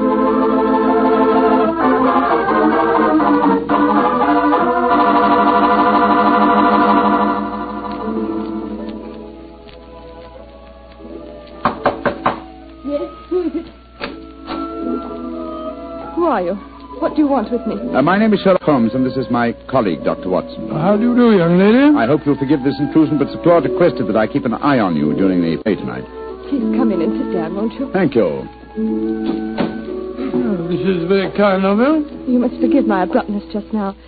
But I've just been watching Sherlock Holmes and Dr. Watson being impersonated on the stage. It's rather startling to have the real couple walk into my bar. Yes, I quite understand. By the way, just before the curtain went up on the second act, I thought I noticed a man come into the back of this box and then disappear again.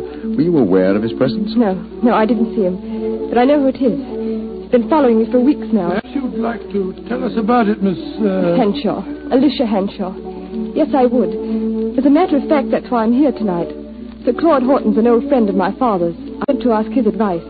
He did some investigating himself for a few days, and then he found himself a little out of his depth, so he decided to telegraph for you, Mr. Holmes.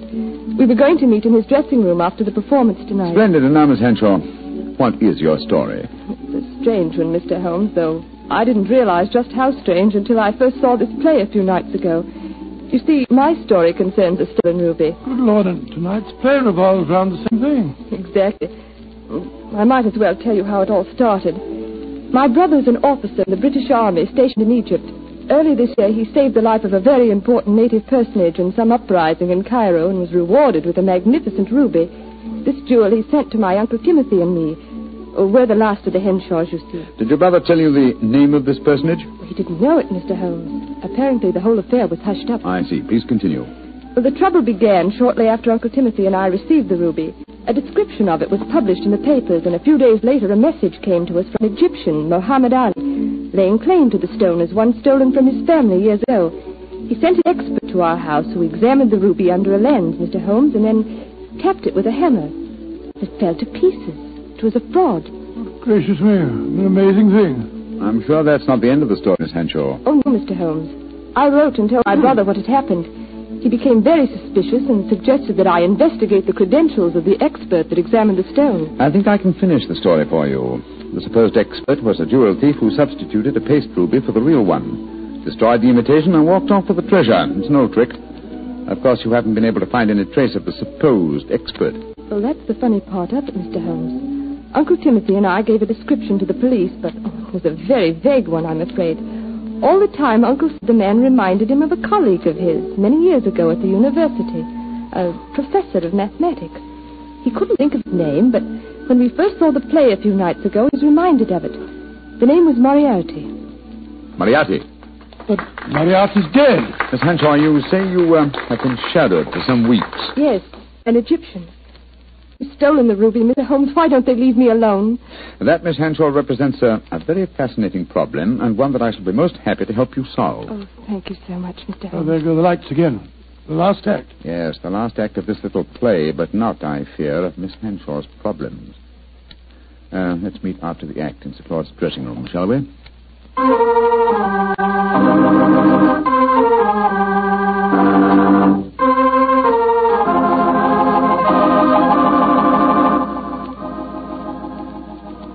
Well, Holmes, how did you enjoy the play? Very much, Sir Claude. May I introduce my old friend, Dr. Watson? How do you do, Sir Claude? How are you, Doctor? I see you've already made the acquaintance of Miss Henshaw. She, no doubt, has told you her troubles, eh? Yes, Sir Claude. And Mr. Holmes has promised to help me. Splendid. Tell me, Watson, how did you like the play? It was very interesting, Sir Claude. Not quite accurate, of course. Well, you have to allow us a little dramatic license, you know. What did you think of Rodney, the man who was praying you, Doctor? Well, since you mention it, I think the fellow needs to study diction. He mumbles so much I couldn't understand a word he said. Oh, come now, old fellow. I think there are times when you're a little hard to understand yourself. Oh, rubbish. Sir Claude, I hope you'll meet us at the Diogenes Club, and then we can go out and have some supper. Excellent idea. I'll join you there after I've taken off my makeup. Splendid. I think I should be going home now, Sir Claude. I gave my address to Mr. Holmes so he knows where to get in touch with me. Very well, Miss Henshaw, and don't worry. I shall give your problem my undivided attention. I'll take you to your cab, my dear. Oh, there's no need to, Sir Claude. Nonsense, I insist. Goodbye. I'll be back in a moment.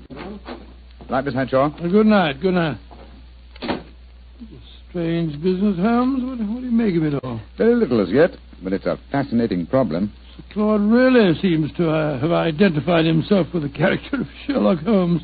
He gave me the impression that he feels quite capable of solving the case by himself. Hello. Claude hasn't left, has he? Oh, no, Mr. Ferris. He's coming back in a moment. How'd you like the play, gentlemen? Very much. Your own performance as Moriarty was most convincing. Yes, indeed, sir. Congratulations. A couple of times there, I had a strange feeling that you really were Moriarty. Well, that's very flattering, Doctor. Oh, hello.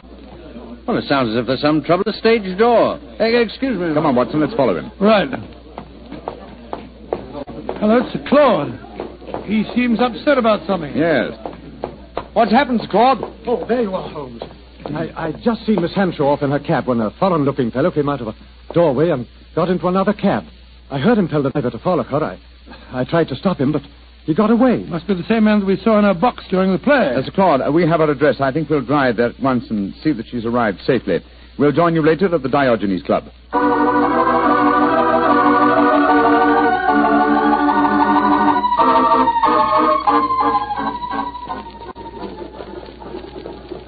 Well, Holmes, here we go.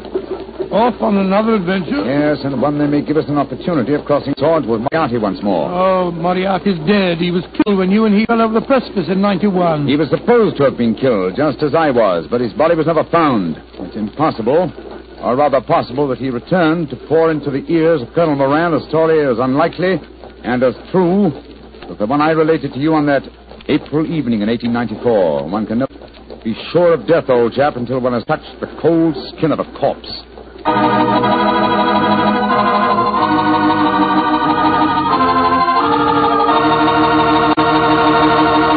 Dr. Watson's story will continue in just a few seconds. Hardly time for me to tell you about a really great Petri wine. Petri California Muscatel.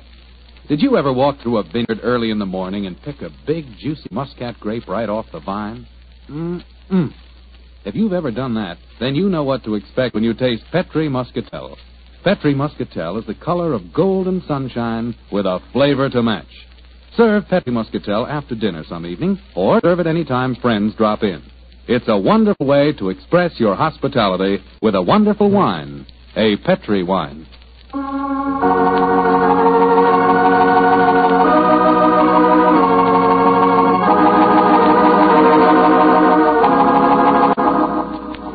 And now back to tonight's new Sherlock Holmes adventure.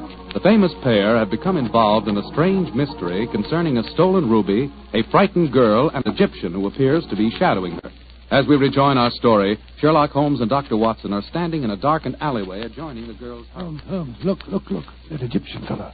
He's pacing up and down in front of the house. Yes, therefore we may assume she's safely inside. Seems to be giving up. He's coming this way. Flatten yourself against the wall. Greetings, sir. Good evening. Who are you, please? We are friends of Miss Hanshaw, and we're very curious to know why you've been following her. I am sorry that I cannot answer your questions, sir. Now, look here, my man. You're talking to Mr. Sherlock Holmes. You are Mr. Sherlock Holmes? I'm greatly honored to meet you, sir. All my life I have known of you. All my life I have admired you. Then in that case, perhaps you'll answer my questions. Why have you been following Miss Hanshaw? Because it is my duty. What do you mean, your duty? Perhaps I should have said my destiny, Mr. Holmes. For 2 generations now, the family of Arabi, of which I am a humble member, have dedicated their lives to finding the stolen treasure of Asyut. What on earth's all that got to do with Miss Hanshaw? The treasure of Asyut is a giant ruby. It was stolen many years ago from the family of Muhammad Ali. A few months ago, Miss Hanshaw received a mysterious ruby. I have found out many things, Mr. Holmes. I have many sources of information. Then I must regard you in the light of a rival detective in this case. I heartily call myself a detective, Mr. Holmes. My life is dedicated to only one problem. Miss Hanshaw now says the jewel was stolen from her. I do not believe it. That is why I watch her. If I am wrong this time, and I do not think I am wrong, then my quest must go on. Always it will go on. Permit me to wish you the best luck, sir. Thank you, Mr. Holmes. Good night, gentlemen. Good night. Sure we shall meet again. Oh, why did you let him go, Holmes? Why not? He's frightening Miss Hanshaw. But not molesting her, old chap. In fact, it might be a good thing if someone is keeping an eye on her. And meanwhile, Watson, let's see if we can find a cab and get back to the Diogenes Club. I don't want to keep Claude waiting.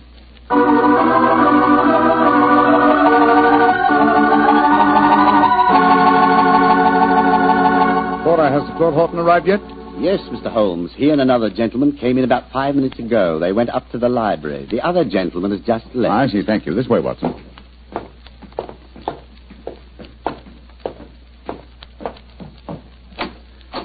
I'm sorry, Sir Claude. We've kept you waiting. We took a little longer, but... Sir Claude! Great heaven. What's the matter with him? Holmes. I found the answer. Too late. It's... No, sir. Don't try and stand up. You're ill. What are you trying to tell me? The ruby. Moriarty. The answer. The answer's in the book. In the book. Sir Claude! Holmes! He's been stabbed. He's dead. Just as he was trying to give me a message. He was muttering something about the ruby and Moriarty. And twice he said, it's in the book. Yes, the book's still in his hand. It's a copy of The Tales of Edgar Allan Poe. His thumb's marking page. The story of the purloined letter. Thank you, Sir Claude. You delivered your message. Come on, Watson. If we want to catch a murderer and a thief, we must go back to the Savoy Theatre as quickly as we can.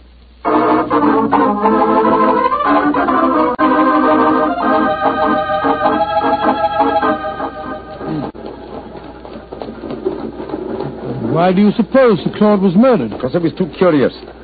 Been investigating the problem of the stolen ruby and found out something. Something he promised to tell me at supper, you remember? And so he was killed by a man who came with him to the club tonight. Fortunately, he gave me a clue by indicating Poe's story of the purloined letter. But I still don't see how that helps you. Well, it leads us to the ruby. The premise of Poe's story is that the most obvious hiding place is the safest. Now, what physical object was most prominent on the stage in tonight's play? By Jove. A ruby. Exactly. How better can you hide a stolen ruby than by exhibiting it, night after night, as a stolen ruby, before the eyes of thousands? Well, you mean you expect to find it in the property room backstage? Precisely. That and a murderer. Wait for us, Kay. Come on, Watson. You have your revolver, old chap? Yes, I do. Well, keep it handy. Our visit may not be unexpected. Unlocked. That's good. Come on. Look, Holmes, look. The doorkeeper. He's slumped over his desk. He's been given chloroform. We'll take the liberty of borrowing his lantern. It's an eerie atmosphere about a dark and empty theater in the home. Now, where would the stage properties be kept, I wonder? Hold the lantern a little higher, will you, old fellow? Yeah. That's it. Look over there. A large cabinet. It's marked Property Department. And it's unlocked. Oh, this is frighteningly easy. Let's look out for a trap. Now, let's see. Look. There's a ruby lying on that tray. Hold it up under the lantern, Watson. Exactly. It's as I thought. This is no paste stage property. It's a genuine ruby. In the light of this lantern, it's very hard to... Down, Watson, quick! He nearly got us. Smashed our lantern. Yes, he's got an air rifle, a powerful one, too, confound. There's no flash to indicate where he's firing from. Of course, he's baited his trap so neatly that he knows exactly where we are. I'm going to take a shot at him. I can't see anything, but at least it'll let him know we're armed. Now, move your position quickly, Watson. Just missed me, Holmes. This is hopeless shooting in the dark. Yes. I've got to switch the stage lights on. Keep him occupied, old fellow, will you? While I try to find the light switches. I've got him. But he can still shoot, confound it. Yes, well, I found the light switch. Keep your eyes skinned, Watson. I'm turning it on. There he is, Holmes. Up in that box. Getting away. After him, Watson. You can jump over the footlights into the box.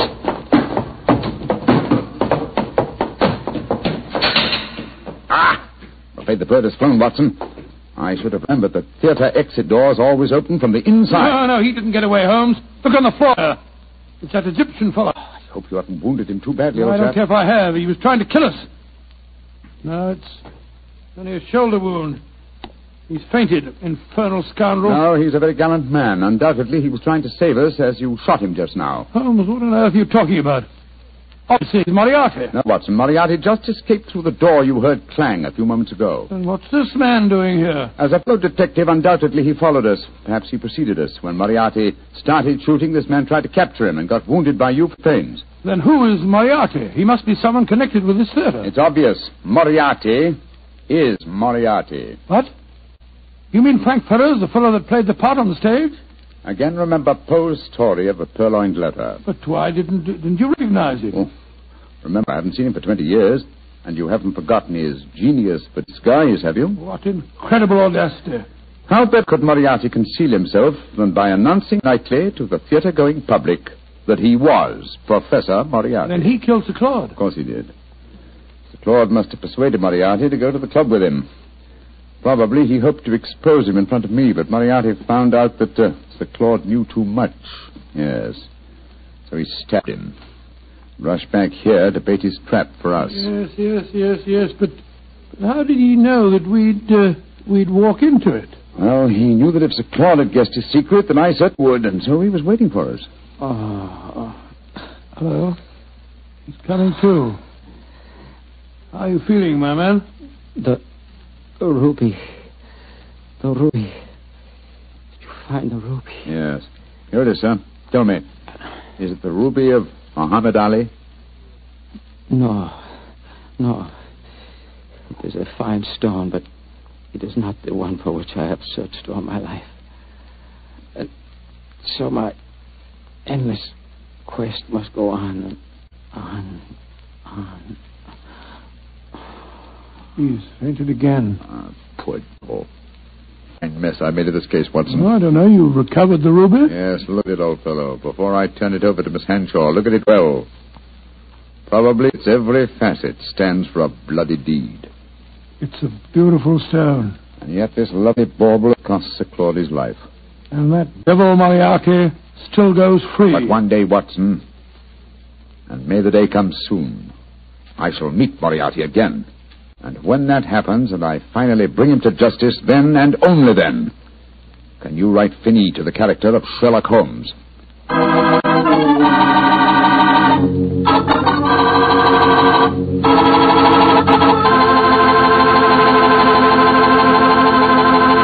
Well, Doctor, that was kind of an exciting story. Tell me, did the Egyptian recover from his bullet wound? Yes, indeed he did, and rather quickly, too, Mr. Foreman. I felt very badly about shooting him, but of course I couldn't help it. Of course not. But, you know, if I had to shoot someone accidentally, I wish it could have been the actor who portrayed me on the stage. Wretched fellow mumbled all over the place. Oh, don't worry about that. After all, you did recover the ruby. Yes, and a beautiful stone it was. The color of, the color of a fine glass of port when the light shines through it. By a fine port, I think you're talking about a Petri port? Is there any other kind? Well, all kidding aside, Doctor, Petri port, like all Petri wines, is good wine. And I can tell you why very simply. Petri took time to bring you good wine. You see, the Petri family has been making wine for a good many generations, since way back in the 1800s. And because the Petri business has always been family-owned, everything the family has ever learned about the art of making wine, they've been able to hand down from father to son. From father to son.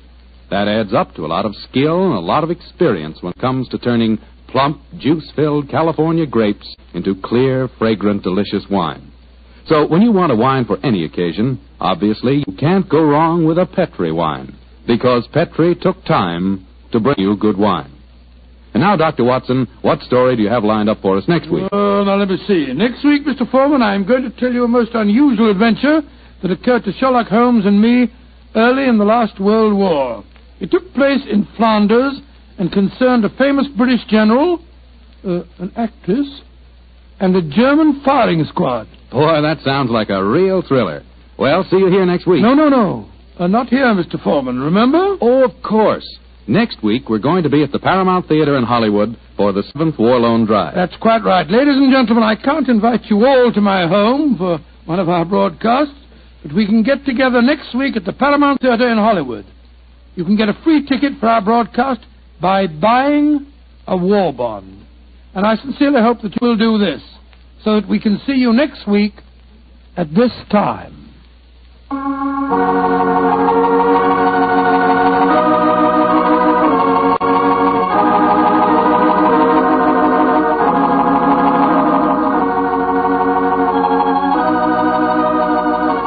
Tonight's Sherlock Holmes adventure is written by Dennis Green and Anthony Boucher and is based on an incident in the Sir Arthur Conan Doyle story, The Adventure of the Second Stain. Mr. Rathbone appears through the courtesy of Metro-Goldwyn-Mayer and Mr. Bruce through the courtesy of Universal Pictures, where they are now starring in the Sherlock Holmes series.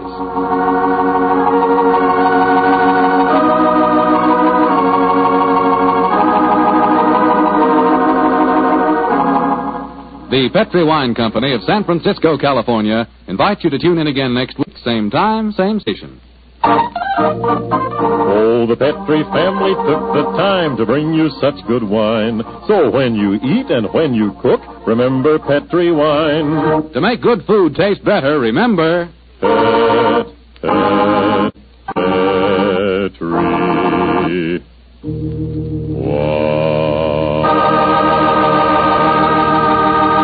Bill Foreman saying goodnight for the Petri family. Sherlock Holmes comes to you from our Hollywood studios.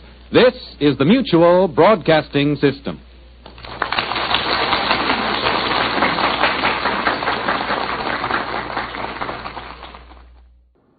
Welcome back. I would definitely buy a war bond to hear those guys perform the show live.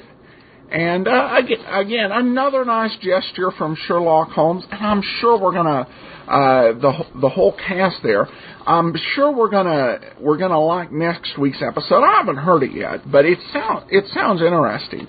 I have to admire how Petri, uses everything to plug its wine, including the color of the ruby, and just go ahead and segue that into wine. I guess that's why nothing polka dotted is going to be stolen. I hope there's not polka dot wine anyway. We got an email about a week ago where somebody said, this show doesn't have any humor. Well, and I said it was kind of dry. This was actually a pretty funny episode. I loved how Watson complained about how Nigel Bruce playing Watson complained that the guy who played him made him sound like a blithering idiot who mumbled all the time. That was classic, and the whole conversation there, first conversation between Holmes and Watson, was an absolute hoot. So, some pretty good humor here. I was pretty happy with this one. So we've got some more show suggestions. And I like these because I get to talk about some of these other shows and learn some that I might want to learn a little more about. Adventures, first one is from Madeline, who says, I love this show. Are you ever going to play The Adventures of Michael Shayne? Yes, definitely going to do that one. Don't know quite when. The Jeff Chandler ones are the ones that I've heard. There's also some Wally Mayer ones and a few others that were made by ABC later on I want to take a listen to. It's going to be a bit challenging because the 26 syndicated episodes of the show have been in trading. They have been titled and retitled to the point that it's going to be a bit of a challenge to get them sorted out. But it'll definitely be well worth it. If you like Pat Novak, you will enjoy Michael Shayne. It doesn't have Jocko Madigan, but it's got a lot of hard-boiled action. And Jack Webb even shows up in at least 3 episodes as a guest star, a couple times playing a police officer, and once playing a heavy. Adventures of Michael Shayne will definitely do at least the Jeff Chandler ones, and probably the others too. I'll take a listen to those before it's all said and done. Jeffrey had a few more series he thought of. He mentioned Richard Diamond and Nero Wolfe before. He mentions Casey, Crime Photographer. I haven't heard enough of that series to make up my mind as to if I want to have it on the show for years. But I've only heard one episode of that, so I've yet to make up my mind. Sam Spade is kind of moving towards a probably. If nothing else, it looks like popular demand is strong on that. Mr. and Mrs. North, I love. There are two things I'll say about Mr. and Mrs. North. I absolutely love Mr. and Mrs. North, and I really don't like Mr. and Mrs. North. Now, that's confusing, but that's because there were 2 separate runs of the show. There was a pilot for a third, but the first run I'm definitely going to do. It's the Alice Frost version and Joseph Curtin version of Mr. and Mrs. North was a great comedy detective show. And they had good comedy, good mysteries, some surprising turns. I think was a pretty good detective show. The Richard Denning and Barbara Britton version, that I didn't care too much for. When they went with Denning and Britton, they really turned the show into a bit of a crime melodrama, where you were just basically where you spent way too much time with the killers, and they were just emoting, and there wasn't really a point to it. Detectives there. So I didn't find those as enjoyable. But the Frost and Curtin version, that one I liked. They did a pilot with the people who did Mr. and Mrs. North on Broadway, Carl Eastman and Peggy Conklin. And it was funny in a way, except Mr. North was just horribly mad throughout the whole show. And you got the feel, and most of the show, I think the real terror of that episode, since they didn't have a mystery, was you were afraid that once everybody left, they were going to, Mr. North was going to beat up Mrs. North. It was just not a fun listening experience. But Curtain and Frost, absolutely, it's a great show. And it's one of those ones that I'll actually, if I'm like, okay, let me go ahead and don't want to record a show for air, just want to sit back and enjoy something fun, that'll be one of the ones I'll definitely reach for. So, great questions. I do have a new resource actually in my hands. It is the Who is Johnny Dollar matter. It's written by John C. Abbott. And I've got to tell you, this guy's the ultimate Johnny Dollar fan. He basically, the way he researched this, is he listened to every single Johnny Dollar episode that's in existence multiple times, and that's, when we're coming to Johnny Dollar, that's more than 700 plus episodes. So really a committed fan, and also for those shows to where he did not, where the episodes were not in existence, there's a library in Thousand Oaks, California, has a lot of old-time radio scripts, and he went in there, read the scripts, and wrote summarizations of them. So some incredible research went into this. He's got some general summaries of Johnny Dollar, like what his personal life was, family, things that he just picked up, occupational hazards.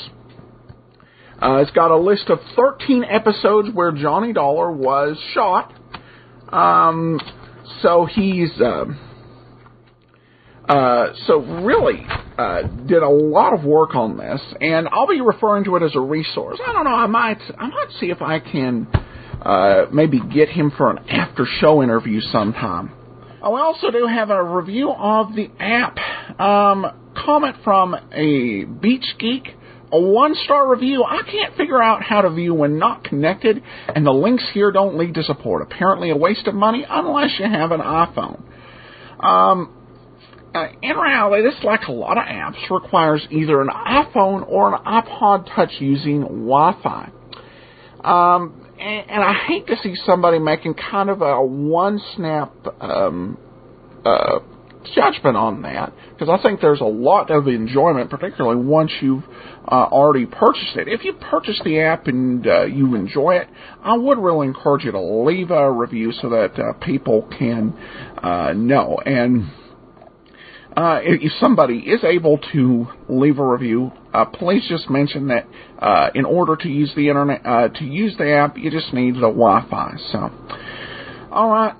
Well, we're going to get into today's episode of Johnny Dollar. We've got several comments. I'm going to save them for after the show. Great comments. Right now, as of my recording, Great Detectives is actually just one vote less than the Old Time Dragnet show. So thanks so much for everything you've done to help build momentum on the show. But we're going to go ahead and listen to today's episode. This one is called The Little Man Who Wasn't All There. But before we do that, I do want to just remind you, as you make your travel plans, remember Johnny Dollar Air. If you don't have an action-packed expense account, you need to make sure you get the best deal. And JohnnyDollarAir.com, which is Priceline, will help you to do that with the flexibility. Either name your own price or choose from a lot of published specials. But now, let's get into today's episode. This one is, once again, called The Little Man Who Wasn't All There. If you're looking for murder, I know a guy who can get it for you wholesale.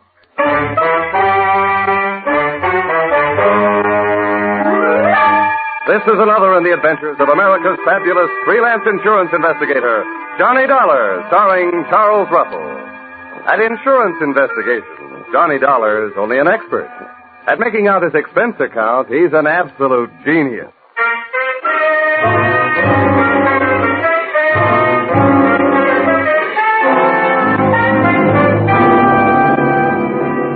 Expense account submitted by Special Investigator Johnny Dollar. To West Coast Underwriters, San Francisco Branch. Attention, Bradford L. Coates, General Manager. The following is an accounting of my expenditures during my investigation of the little man who wasn't all there, or in most cases, there at all, or the unpaid premium payoff. Expense account, item 1. 3 cents postage due on your airmail special delivery letter containing said assignment. I can just hear you dictating it. Take a letter. To Johnny Dollar, you'll find his address in the files. Dear Sir, better make that Dear Dollar. Enclosed find copies of letters received by us from one Mr. James Yarbo, period. This man's wife was insured with our company until recently. One day before her death, her period of grace on an unpaid premium ran out. We canceled her policy in the amount of $20,000. Her husband, Yarbo, first made every effort to collect, then threatened us. Since then, we've received the enclosed series of letters intimating, without confessing, that he's had a hand in the accidental death of at least 12 of our policyholders to date. The police have been working on it, but are getting nowhere. If you are available, please come immediately. Yours very truly, Sophia.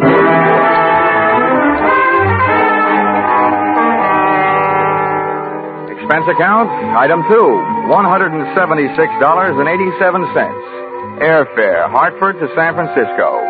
Item 3, $5.40. Cab fare, airport to your office. Dollar, glad you got here. You've no idea what a mess this whole thing is. Okay, Mr. Coates, okay, don't get excited. We'll nail this guy before you run out of policyholders. Well, the dozen he's apparently done away with already have cost us darn near $250,000. You've got to move fast, Dollar. The man is a homicidal maniac. Yeah, but a smart one, though. He's put just enough in those letters he sent you to let you know that he's working on a grand-scale revenge against your company. But he leaves out just enough so the law can't lock him up. He's had perfect alibis in every case. Look, Mr. Coates, tell me, have all these deaths been local, right around here? No, they've been all over California. Mm-hmm. Well, one other thing, the method.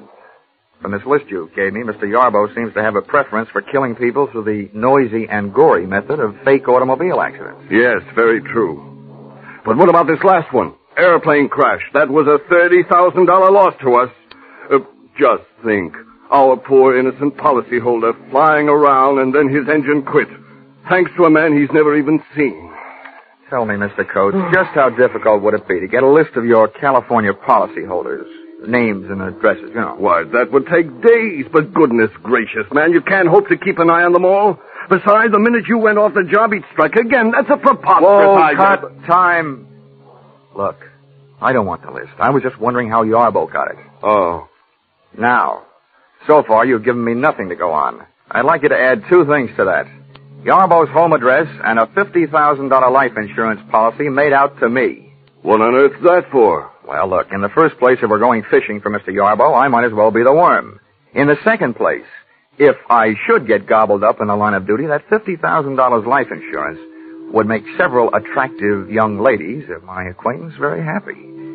Not, mind you, as happy as I can make them by remaining alive.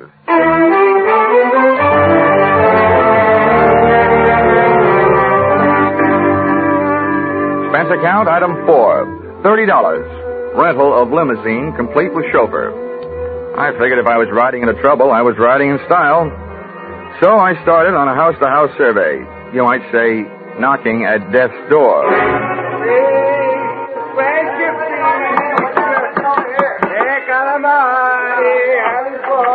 Yes. What is it, please? Oh, I'm sorry to bother you, Mrs. Gianelli, but I'm from the insurance company. Oh, yes. It'll only take a moment. One question about your son. Oh, poor Angelo. What do you want to know about my poor son? He drive away in his automobile, that's all. I'll never see him in life again. Yes, I know. Tell me, Mrs. Gianelli, did you ever hear your son mention a man named Yarbo? Yarbo? Yeah. Yarbo. I don't know about no such Yarbo. Now, please.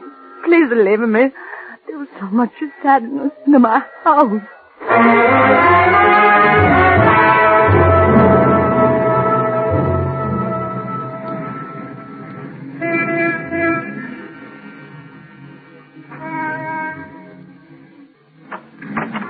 Yes? Mr. Dykes? Yes. I'm sorry to bother you, but I'm from the insurance company. About your son's plane crash. Oh. Thought all those details had been taken care of. Well, just one thing, Mr. Dykes. Did your son ever mention a man named Yarbo? Yarbo? Yeah. That's an unusual name. I'm sure if he had, I would have remembered. Okay, sir. I'm sorry to have bothered you. And thanks.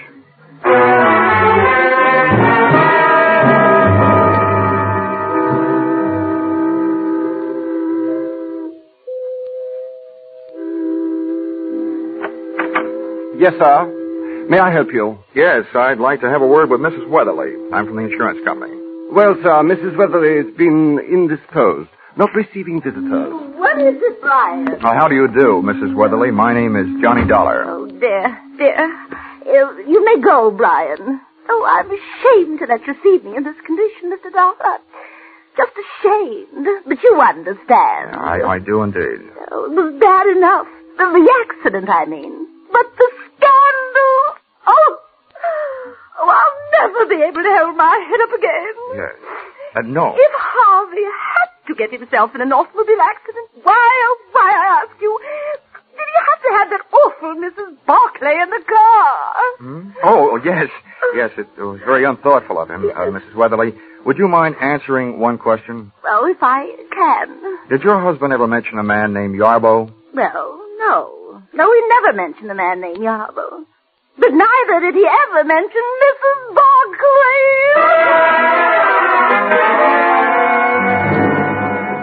I tried a half a dozen of the other beneficiaries left behind by Mr. Yarbo's list of victims. All I got out of it was a very watery afternoon. The tears were falling like monsoon time in Burma. But of information, I got none. This brought me right smack up to a point I didn't want to have to reach. The point of contacting Mr. Yarbo in person.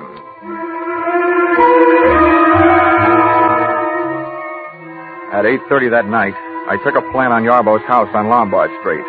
At 11:30, I saw the lights go out, as did Yarbo. He was a little guy, stooped over like he was looking for cigarette butts on the sidewalk, needing a haircut, and, true to type, wearing a long black overcoat. But worst of all was the little satchel he was carrying. Items like this always set off a chain reaction in my imagination, and I could just see him on his way to atomizing the Oakland Bay Bridge, thus causing the biggest automobile accident in history. I very cleverly forced my way into the house by breaking a first-floor window, reaching in and opening same.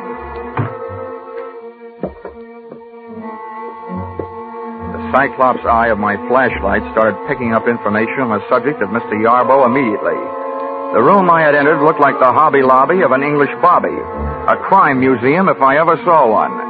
On one wall, a gun case. On another, a crime library. And scattered around the room, a grisly collection, ranging from blood-stained hatchets to shrunken heads. But the most surprising criminal curio of all stood right behind me.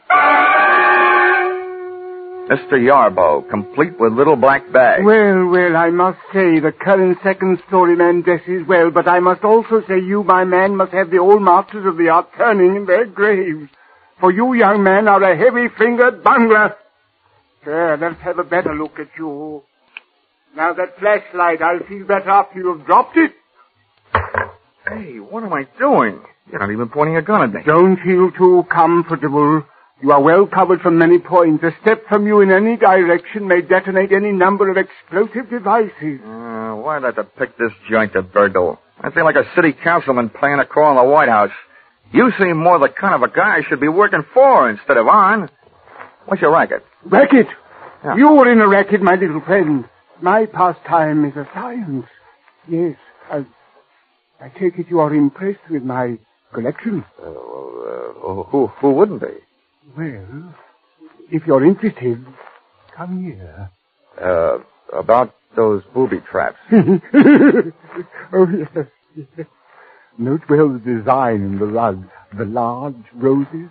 Avoid stepping on them for the time being. Oh, great. And I was in here stumbling around in the dark. May your good luck continue. But look here in this case, the small vial on the right. That was purloined for me to order from the famous Black Museum in Scotland Yard. That little vial once rested in the case of the fabulous murderer, Dr. Crippen. And there, beside it, that lock of hair, that is from the head of the second victim of the noted mass murderer, Neil Cream. And up there, look up there, the hangman's noose over the mantel. From that one swung the body of the notorious Western bad woman, Fanny Turner. How's chances for running this place for Halloween? Well, all right then, since you no longer seem interested in playing the part of a bungling burglar, then I assume that I am also free to discontinue my pose as a victim of your disguise, Mr. Johnny Dollar. Oh?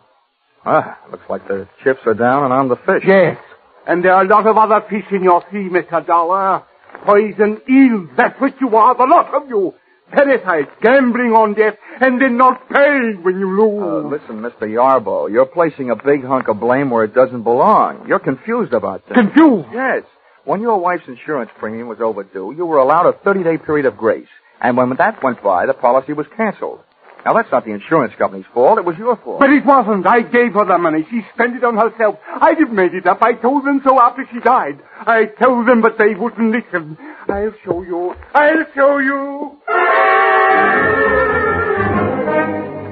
Yarbo looked like he was headed to show me the chopping end of an axe laying on top of a small table. I hit him just as he hit the table. As he hit the floor, I noticed what I was standing on. One of those big red roses in the carpet. It hadn't exploded yet, but that was one flower I wasn't standing around waiting to see bloom.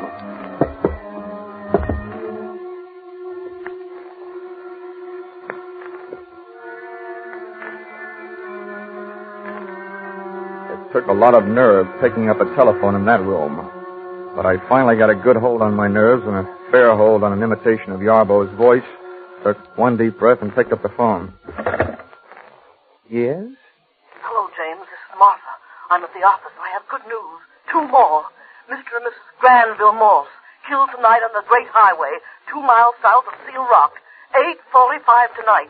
Ran into a post, both killed. Insured for a total of $80,000. I gotta go now. Goodbye, James. Well, congratulations, Brother Yarbo. 2 more at 8:45 tonight. And who's your new alibi? Me.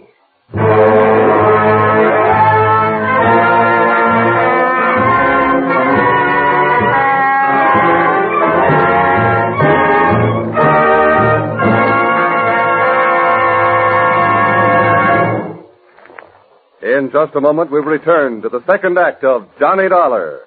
But first, did you ever think of "and" as a comedy word? Maybe not, but you'll get a full demonstration on CBS this Wednesday night.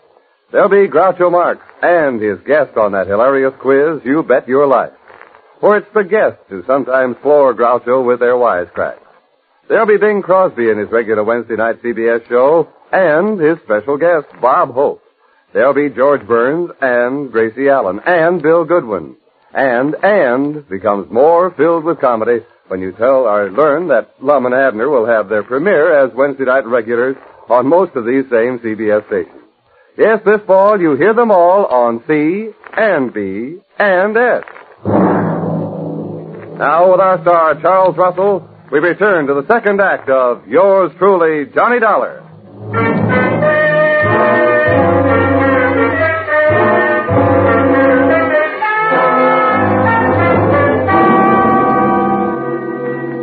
Yarbo might have been lying unconscious on the floor, but in that setting, I was still afraid of him.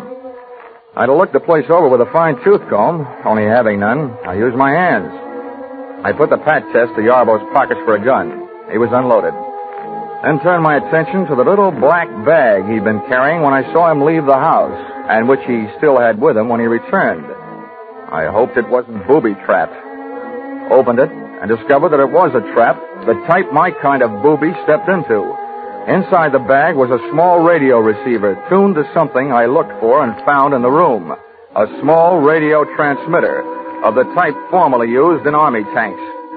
Through this, Yarbo had heard me enter his little museum of murder and had returned to catch me in the act of prowling the premises. About then, I caught him in the act of coming to. Well, welcome home, Yarbo. Time to get up. I just had a long chat on the phone with Martha. She thought I was you. You think you're very clever, don't you? Martha knows my voice. If she talked to you at all, she didn't tell you anything. Of that I am sure, so save your breath. There is no use your telling me she gave you any information. Oh, no, you got me wrong, pal. I only told you Martha called to let you know I know there is a Martha. I figured it might make you nervous, and nervous men are easy to beat. Other nervous men may be easy to beat, Dollar, but not James Yarbo. The police have tried, and they couldn't prove a thing against me. Now, may I have your permission to get up? Yeah. Maybe the police haven't been able to get anything on you, but I have something. Attempted murder. The hatchet you went for. The pitiful mistake of a pitifully suspicious mind, Dollar. I wasn't reaching for that hatchet on the table. I was trying to show you something in the table drawer. There it is, spilled out on the floor. My wife's insurance policy. The one your unscrupulous thieving superiors refused to pay. The vampires? Here, look at it. All in order. Much of it in fine print. Fine. Just fine. Okay, Yarbo, that did it. Come on, ahead of me. Where are we going? To find some place to lock you up. I was hired to stop you, and until I do, I'm at least going to try and slow you down. Now move.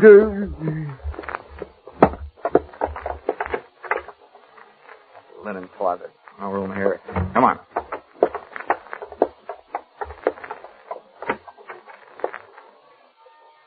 Bathroom. No window. Yeah, this'll do. Go on, get in there. No, not in here. Anywhere but in here. It's a good place. You may get thirsty. No. This is where my wife died. Not in here. No.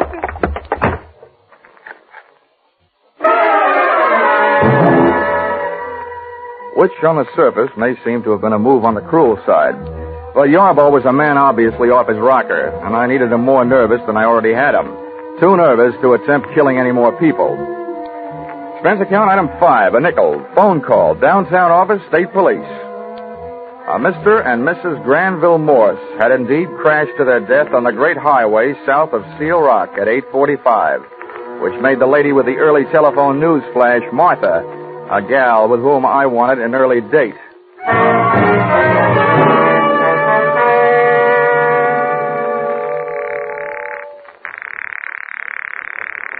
Come on, answer the phone. Hello? What is it? Hello, Mr. Coates. This is Dollar. Oh, yes, Dollar. What do you want? Well, first I want to tell you that you just lost 2 more policy holders. List price, $80,000. Oh, good Lord. This is terrible. Who? How? What? Never mind that. I've also got something else. On the good side. I need your help tonight. Of course. Anything. What can I do? Meet me at your office.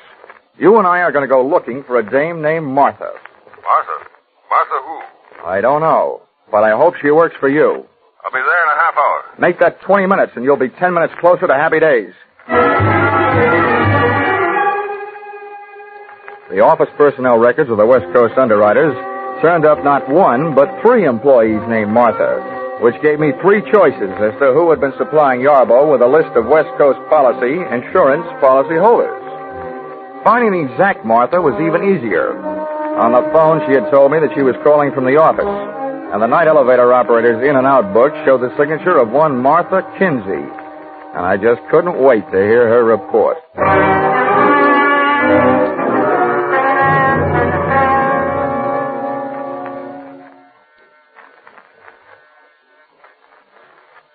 Who is it?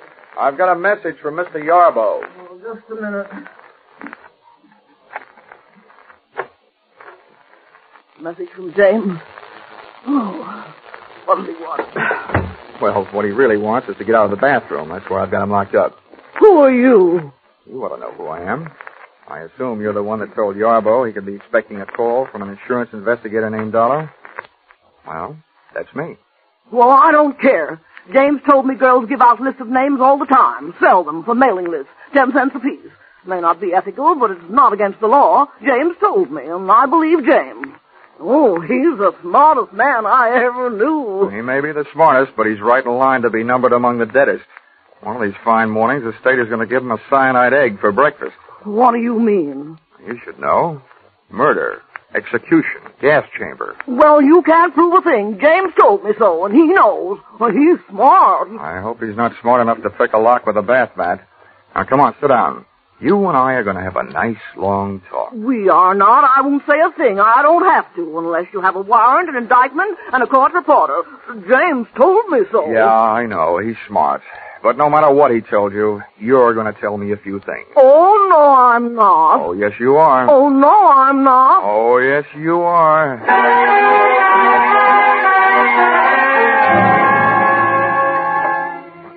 So, I was wrong. Martha didn't tell me anything. But her stubborn attitude did. She was in love with Mr. Yarbo, a stupid, middle-aged woman having her last fling at romance, doing her best to keep her last chance alive in the person of the man who had made her his partner in crime. As crazy as it was, this grotesque pair of lovebirds created the only real emotion in the case to date, and switched my thoughts from the widely scattered deaths which had brought me into the case, and over to the single death of Yarbo's wife. Enclosed, find a transcript of statement made to me at 2 o'clock in the morning by the doctor who signed Mrs. Yarbo's death certificate. Cause of death, cerebral hemorrhage. Result of severe fracture of skull. Region, medulla oblongata. Contributing factors, woman bathing in bathtub at home. Slipped and fell, striking head on shower spigot. Coroner's finding death due to misadventure. Accidental. It took the doctor 2 minutes to get around to making that statement. I figured it would take Martha at least 30 minutes to get her hair out of her curlers and make herself presentable enough to risk being seen on the street. That left me 28 minutes to get back to Yarbo's house before she did. And I didn't need half that long. In the cab on my way over, I took inventory. 1, to date, Yarbo's alibis covering him on all the so-called revenge murders had been perfect. Too perfect. 2nd, when I first faced Yarbo, he screamed about his wife's death, not in the light of having lost his lady love, but in the light of having lost her insurance money. Just as my third and most important conclusion came upon me, the taxi came upon our destination, and I had to go to work.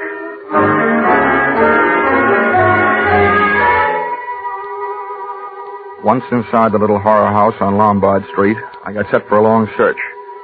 But it turned out to be a short one, and it proved 2 things. Yarbo was not only a murderer, he was as crazy as he'd acted in having kept the evidence around.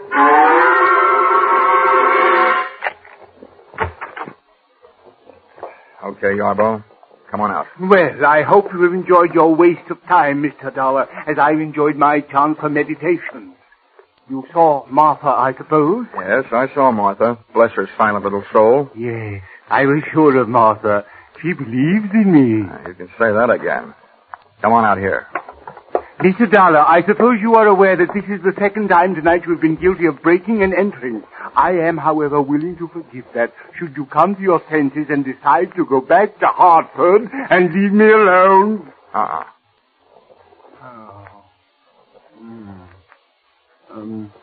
Mind treading on the roses in the rug, Mr. Dollar? Sorry, Yarbo. I fell for that gag earlier tonight. People who smile at that joke give me the last laugh. Now, look, Yarbo, I know exactly what you've been up to, and I know why you've done it. But your little war of nerves has got to stop. It will never stop. No one can prove anything against me. I can. I can prove that you haven't done a thing to bring about those accidental deaths you've been taking credit for. Martha has sat down that insurance office and notified you every time there's been an accidental death of a policyholder in this part of the country. Then you've written the company your little letters and gotten your little kicks out of it, right? That's a lie, lie, lie. That's the switch, a guy yelling that loud that he's guilty. You will have to prove it. You will have to prove it. Don't worry, chum. I'm not going to waste a breath proving murders that you didn't commit. But, brother, I'm really going to go to town on the one that you did. Your wife, Mr. Yarbo. That is the most ridiculous statement you have yet made, young man. Look around you. Take note. I have profited by all the mistakes made by the original owners of these bloody souvenirs from Dr. Crippen on down. You see in me the living composite of them all. And I intend to stay that way. Alive. I'm afraid you will, but it's going to be inside an upholstered room. And this is what will put you there. Oh, God. Yeah, Mr. Yarbo, you carried your little hobby of crime souvenirs too far when you saved this hunk of pipe And the faucet with which you clubbed your wife to death. She slipped and fell. She was in the tub. I'm sure the police microscopes can give you a strong argument on that one. Now, come on. And let's make it easy on each other, shall we? No, I didn't do it. I didn't do it. Let go. Whoa. Let go of me. You have to prove it. James, what's he doing? Help me, Martha. Help me. Hit him with something. I'd have bet on myself against the two of them if I didn't have to fight while playing hopscotch over those roses in the carpet, about which I still wasn't quite sure. It was touch and go. Martha would try to touch the back of my head with something, and I'd go. Do something, Martha. Do something. I'll fix him. Something Martha tried to do was pick up a heavy-based urn and aim it at me. She missed. Started to roll across the rosy carpet. When Yarbo saw where it was headed, he wrenched himself loose and dove to the carpet. I dove the other way. He got there just too late.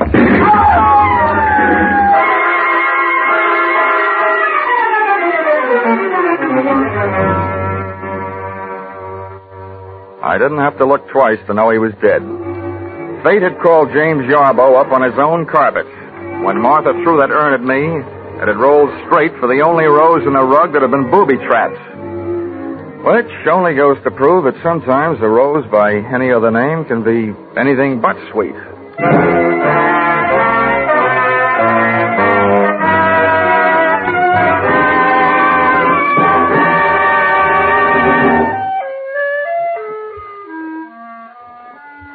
Expense account, item 6, $1.40.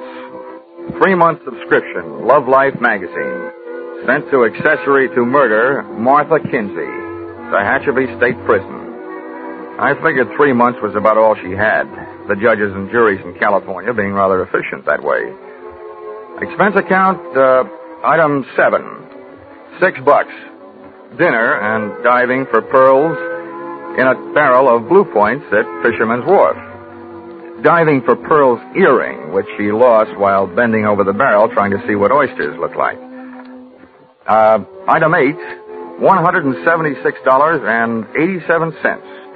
Airfare, San Francisco to Hartford. Expense account total, $942.08. Not including defense lawyer fees if you decide to sue me for not being able to add correctly. Signed, yours, truly, Johnny Dollar.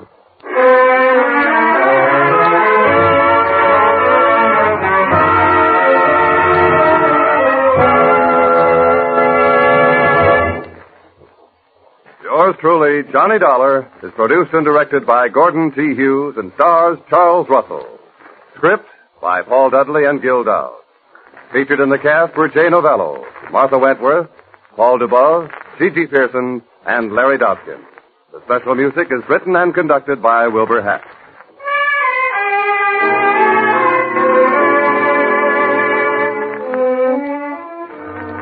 Be sure to be with us at this same time next week when another unusual expense account is handed in by yours truly, Johnny Dollar.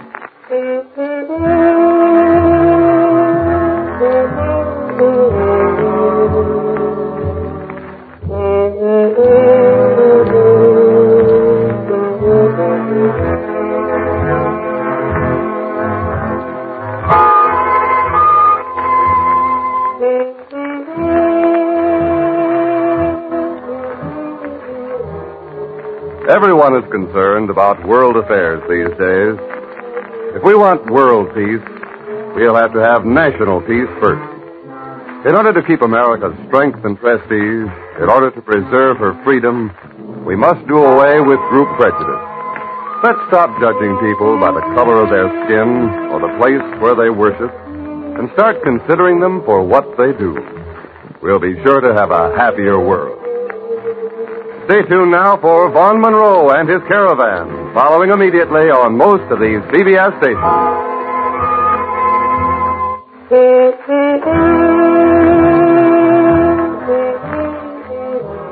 This is CBS, the Columbia Broadcasting System.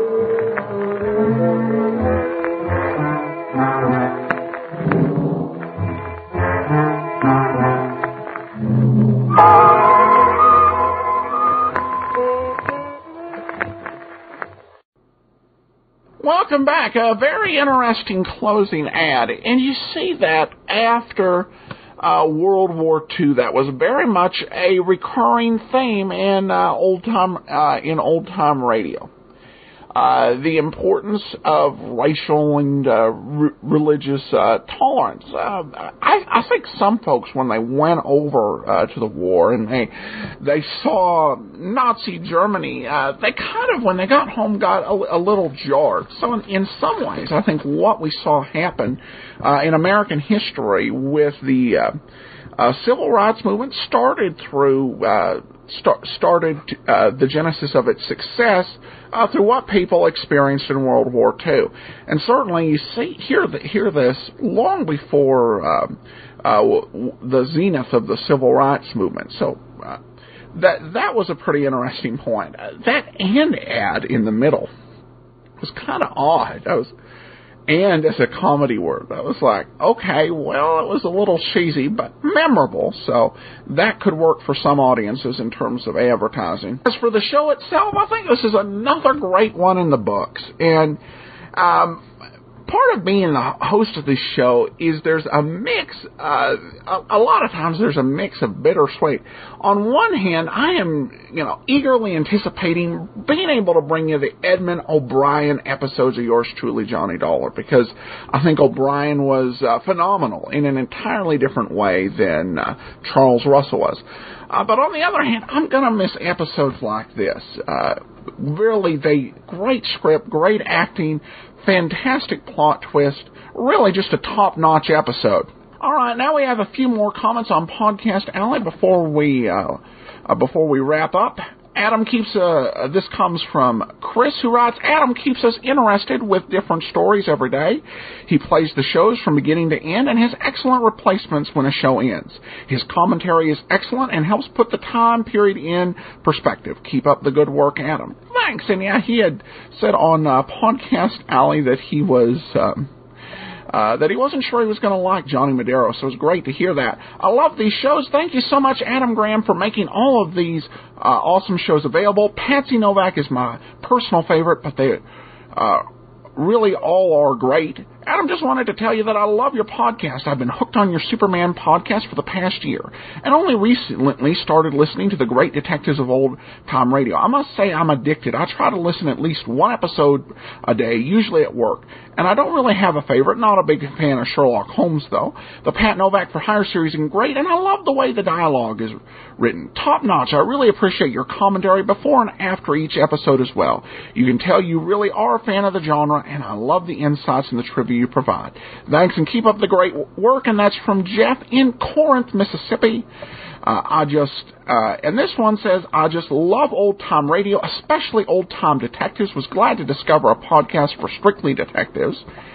And that's definitely one thing I was going for, because there were some podcasts where it was potpourri, which could be good, but if you were looking for something specific, wouldn't work so well. So I'm glad to fill that need. And love the great detectives of old-time radio, especially Johnny Dollar. I have an email from Jody. I recently started listening, and I'm enjoying the podcast so far. I subscribed through Zune, and the image that appears is very long and is distorted and blurry on the MP3 player screen. It would be great if the podcast picture were square, like the one on the Facebook page. Well, I went ahead and I updated the show image page to square. It's the same one that was designed for our app. I really like that graphic. So I hope that solves the problem. She writes, I really like Johnny Dollar, and I'm glad you recently started with Johnny Madero. Thanks for the podcast.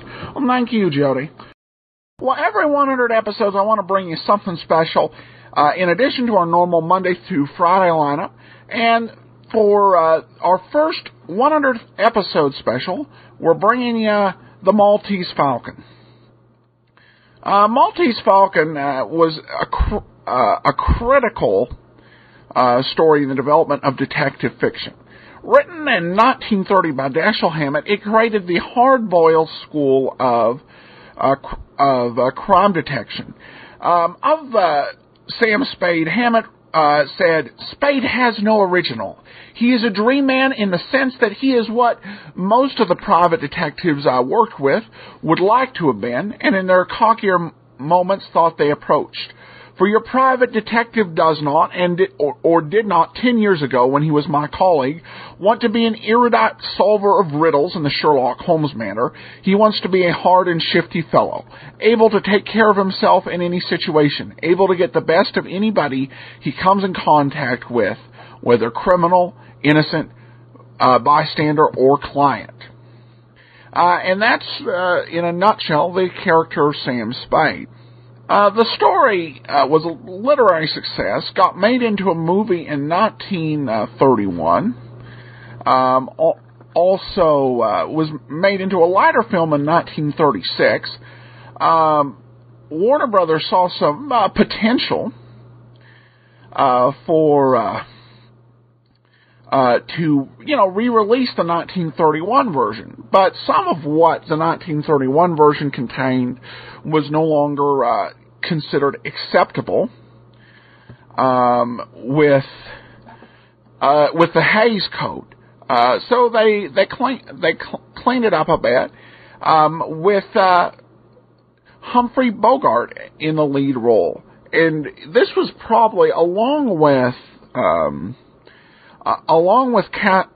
Casablanca and the Treasure of the Sierra Madre. These were some of the definitive roles for Bogart, and really he just it was a film that set his career in pace. And of course, after this Maltese Falcon came out, you had 4 different movies about Philip Marlowe. One thing, Spade actually only appeared in 1 novel and in 3 short stories, and he wasn't the prototype of a lot of really good detectives thereafter. I think Sam Spade's a very hard character to write and to make actually care with and connect with. And even when they did the radio version, as I've listened to that, I've noticed they've kind of the character isn't as ruthless or as detached on the radio as he was in the film. And I think more of the radio detectives we've heard have had more in common with Philip Marlowe, but I think Spade was definitely an influence, particularly when you look at some of the anti-heroes that emerge in detective fiction. There are several versions we could have used of a Maltese Falcon. There was a Lux Radio Theater edition that's an hour, and we might someday play this. I chose this particular version because you've got the original stars. You've got Humphrey Bogart, you've got Mary Astor, you've got Peter Lorre, and Sidney Greenstreet, all in their original roles. The only thing you can caution right off is, as always, when you're taking a 2-hour movie and adapting it to a 30-minute radio play, you're going to lose something. So it's not all going to make 100% sense. If you're like this and you'd like to see the movie, I would encourage you to go to greatdetectives.net, click on the Netflix banner on the right side of the page, get signed up for a 2-week free trial, and you can check out the best of American cinema, be able to sample that for a reasonable price, starting at $8.99 a month for unlimited plans. But let's go ahead and get into it. This one is from 1943, so right in the middle of World War II. It's the Maltese Falcon, here on the Great Detectives of Old Time Radio.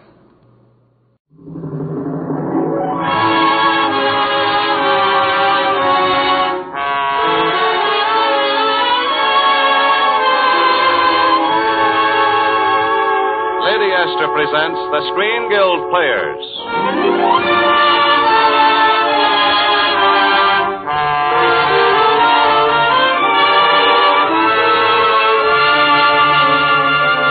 The Screen Guild play tonight, The Maltese Falcon. The starring players. This is Humphrey Bogart. This is Mary Astor. This is Sidney Greenstreet. And this is Peter Lorre.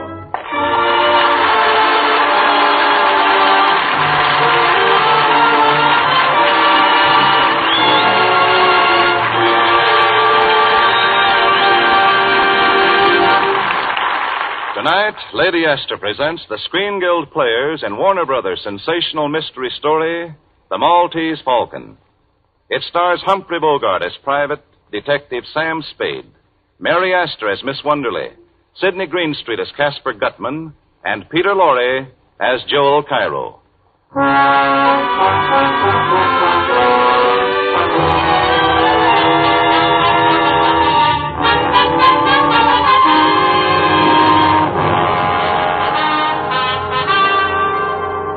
This is the story of the Maltese Falcon and of the people whose lives it touched and seared. It began in San Francisco when a beautiful young woman, who identified herself as Miss Wonderly, walked into the offices of Spade and Archer, private detectives. Miss Wonderly had just told Sam Spade why she wished to engage detectives when Spade's partner, Miles Archer, entered the office. Oh, excuse me, Sam. No, it's all right, Miles. Come in. Miss Wonderly, this is Miles Archer, my partner. How do you do? Oh, I'm pleased to meet you. Miss Wonderly's sister ran away from New York with a fellow named Floyd Thursby. They're here in San Francisco.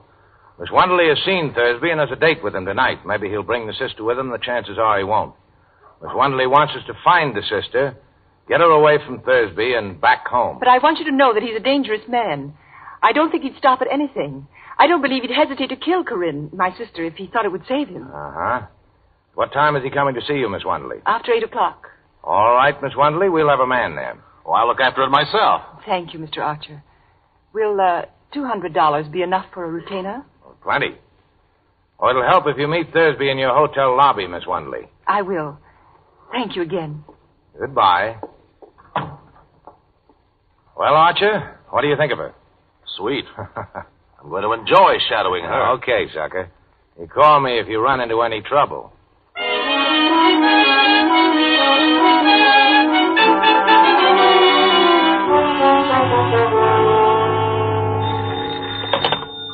Hello? Yes, this is Spade. This is Lieutenant Dundee, Spade. What's on your mind, Copper? I thought you might be interested in knowing that your partner, Archer, was found in an alley near the St. Mark, shot through the heart from close range. Blast burnt his coat. Coming down for a look at him before he's moved? No. You've seen everything I could. His gun was tucked away on his hip. It hadn't been fired. His overcoat was buttoned. Was he working, Sam? Well? He was supposed to be tailing a fellow named Floyd Thursby. What for? Now, don't crowd me. I'll see you after I break the news to Archer's wife. I'll be there in a couple of hours.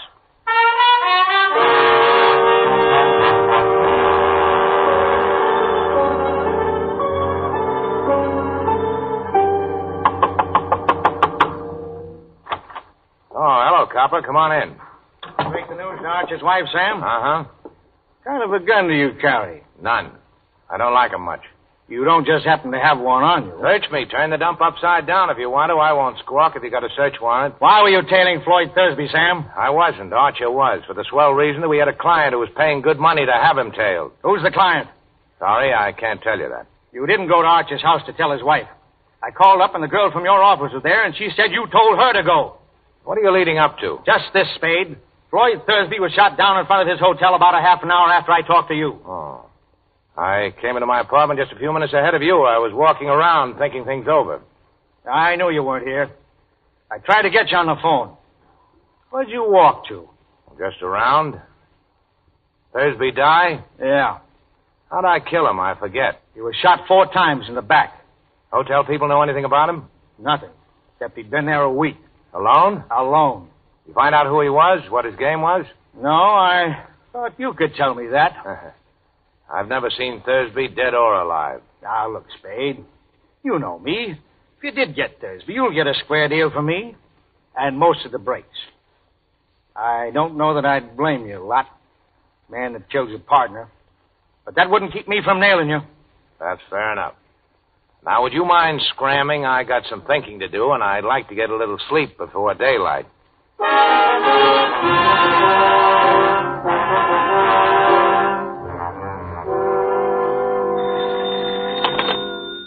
Hello? Yeah, this is Sam Spade. Oh, I was just going to call you. Where are you? Well, the Coronet on California Street, apartment 101?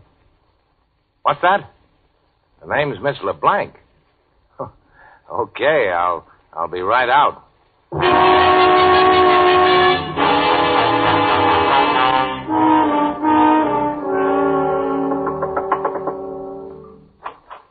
Oh, good morning. Come in, Mr. Spade. Mr. Spade, I have a terrible, terrible confession to make. That story I told you yesterday was all just a story. Huh. Oh, that. Well, we didn't exactly believe your story, Miss, is your name Wonderly or LeBlanc? It's really O'Shaughnessy, Bridget O'Shaughnessy. Oh. Well, Miss O'Shaughnessy, as I said, we didn't exactly believe your story. We believed your $200. Oh? Yes, you see, you paid us too much to be telling the truth. You knew that when you accepted the money? Oh, I suspected it. I was positive when Joe Cairo called on me. Joe Cairo? Yeah.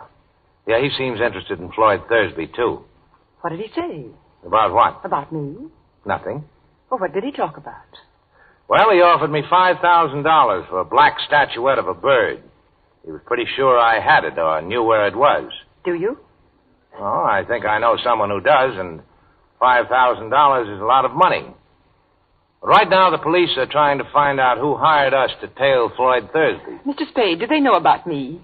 No, I don't think they do. I've been able to stall them so far. Must they know about me at all, Mr. Spade? Couldn't you manage somehow to shield me from them? Maybe. But I'll have to know what it's all about. I can't tell you now. Later I will, when I can. You must trust me, Mr. Spade. Oh, I'm so alone and afraid. I've got nobody to help me if you won't help me. Be generous, Mr. Spade. You're strong. You're brave. You can spare me some of that strength and courage, surely. Sister, you don't need much of anybody's help. You're good. Chiefly your eyes, I think, and that throb you get in your voice when you say things like, be generous, Mr. Spade. All right. I deserve that. But the lie was in the way I said it, and not at all in what I said. Ah, now you are dangerous. Still, Cairo offered me $5,000. It's far more than I could ever offer you if I must bid for your loyalty. Yeah, that's good coming from you. Have you given me any of your confidence, any of the truth? I can't go ahead without more confidence in you than I have now. Can't you trust me just a little while? Well, how much is a little? And what are you waiting for? I must talk to Joe Cairo. Oh. Well, you can see him tonight. I know where to reach him. Oh, he can't come here. I can't let him know where I am. I'm afraid. We'll all meet at my place, then. All right.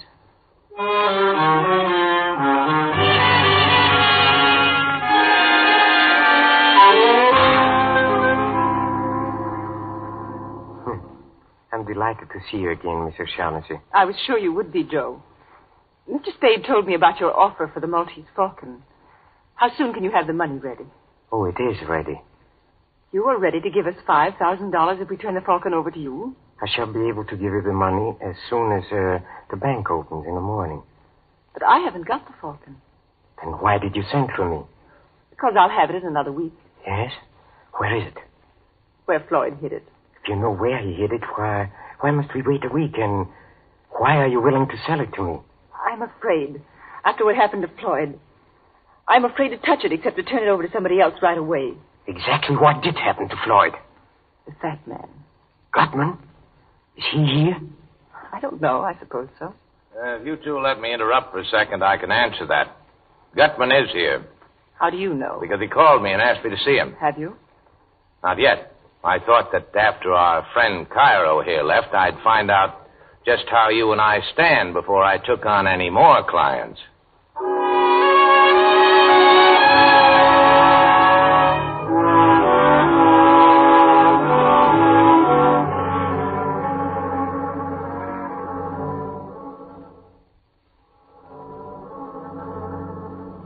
Now do you know how you and I stand, Sam? Yeah. if I can believe anything about you. But you're such a liar. I am a liar. I've always been a liar. Well, I wouldn't brag about it.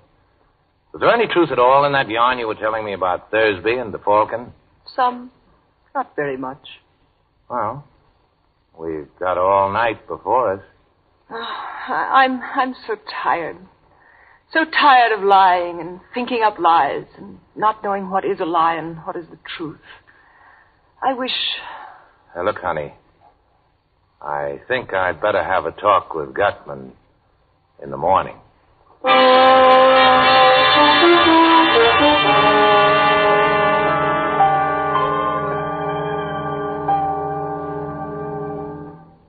Now, Mr. Gutman, shall we talk about the Falcon?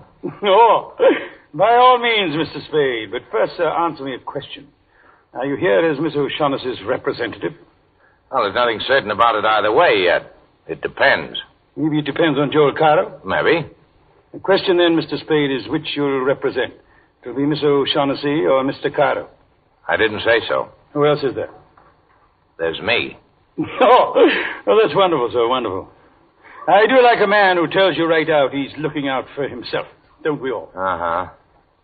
Now let's talk about the Blackbird. Let's, Mr. Spade. Have you any conception of how much money can be got out of that Blackbird? No, but you just tell me what it is, and I'll figure out the profits. You mean you don't know what that bird is? Well, I know it's black enameled, about a foot high, and I know the value in human life you people put on it. Miss O'Shaughnessy didn't tell you what it is? He offered me Caro didn't either? He offered me $10,000 for it. Do either of them know what that bird is, sir? What is your impression? Well, there's not much to go by, but I don't think so. If they don't know, I'm the only one in the whole wide, sweet world who does. Good. And when you tell me, there'll be two of us. Mathematically correct, sir. But I don't know for certain that I'm going to tell you. If you think again and think fast, you'll do your talking today or you're through. What are you wasting my time for? I can get along without you. That remains to be seen, Mr. Spade. There are ways... And there's another thing. Keep that gunman of yours away from me while you're making up your mind, or I'll kill him. Well, sir, I must say you have a very violent temper. Think it over. You got till 5:30, then you're either in or out for keeps. Wilma. I'm going to kill that guy. I could have done it easy when he was standing there with his back to me. Of course you could, my boy. But business before pleasure. And we'll be seeing Mr. Spade again before 5:30.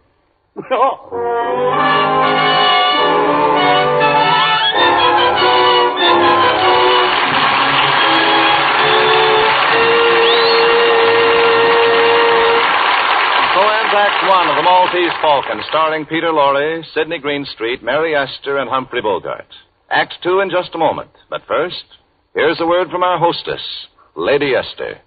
Some weeks ago, I was being shown through a shipyard, one of the largest in the country, and stopped to chat with a young woman wearing a safety mask. It gave her a stern, rather severe look, but when she removed the mask to chat with me, she was young and blonde and very lovely. Her skin looked so dainty and fresh that I just couldn't resist saying, "My, you look as though you just stepped out of a bandbox."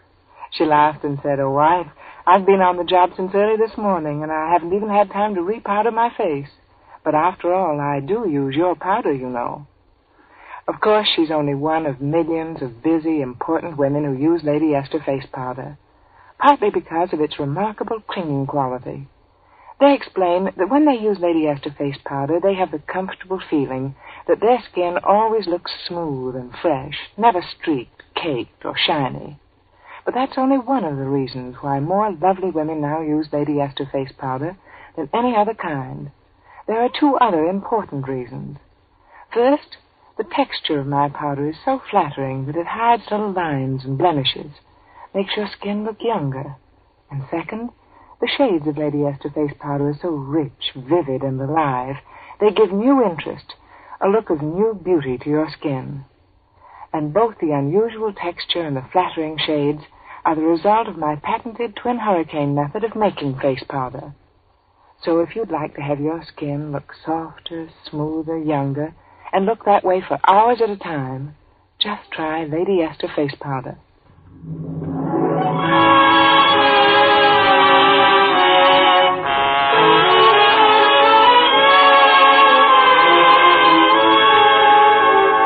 Curtain rises on the second act act of The Maltese Falcon, starring Humphrey Bogart as Sam Spade, Mary Astor as Bridget O'Shaughnessy, Sidney Greenstreet as Casper Gutman, the Fat Man, and Peter Lorre as Joel Cairo.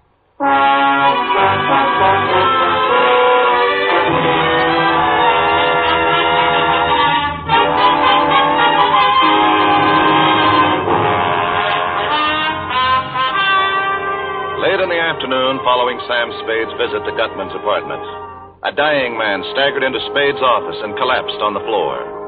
He died before he could speak to Spade, but his papers identified him as Captain Jacoby of the steamship La Paloma, and clutched to his bullet-torn chest was the Maltese Falcon. After depositing the Falcon in a railroad station check room and mailing the identification check to his private post office box, Sam met Bridget O'Shaughnessy and took her to his apartment.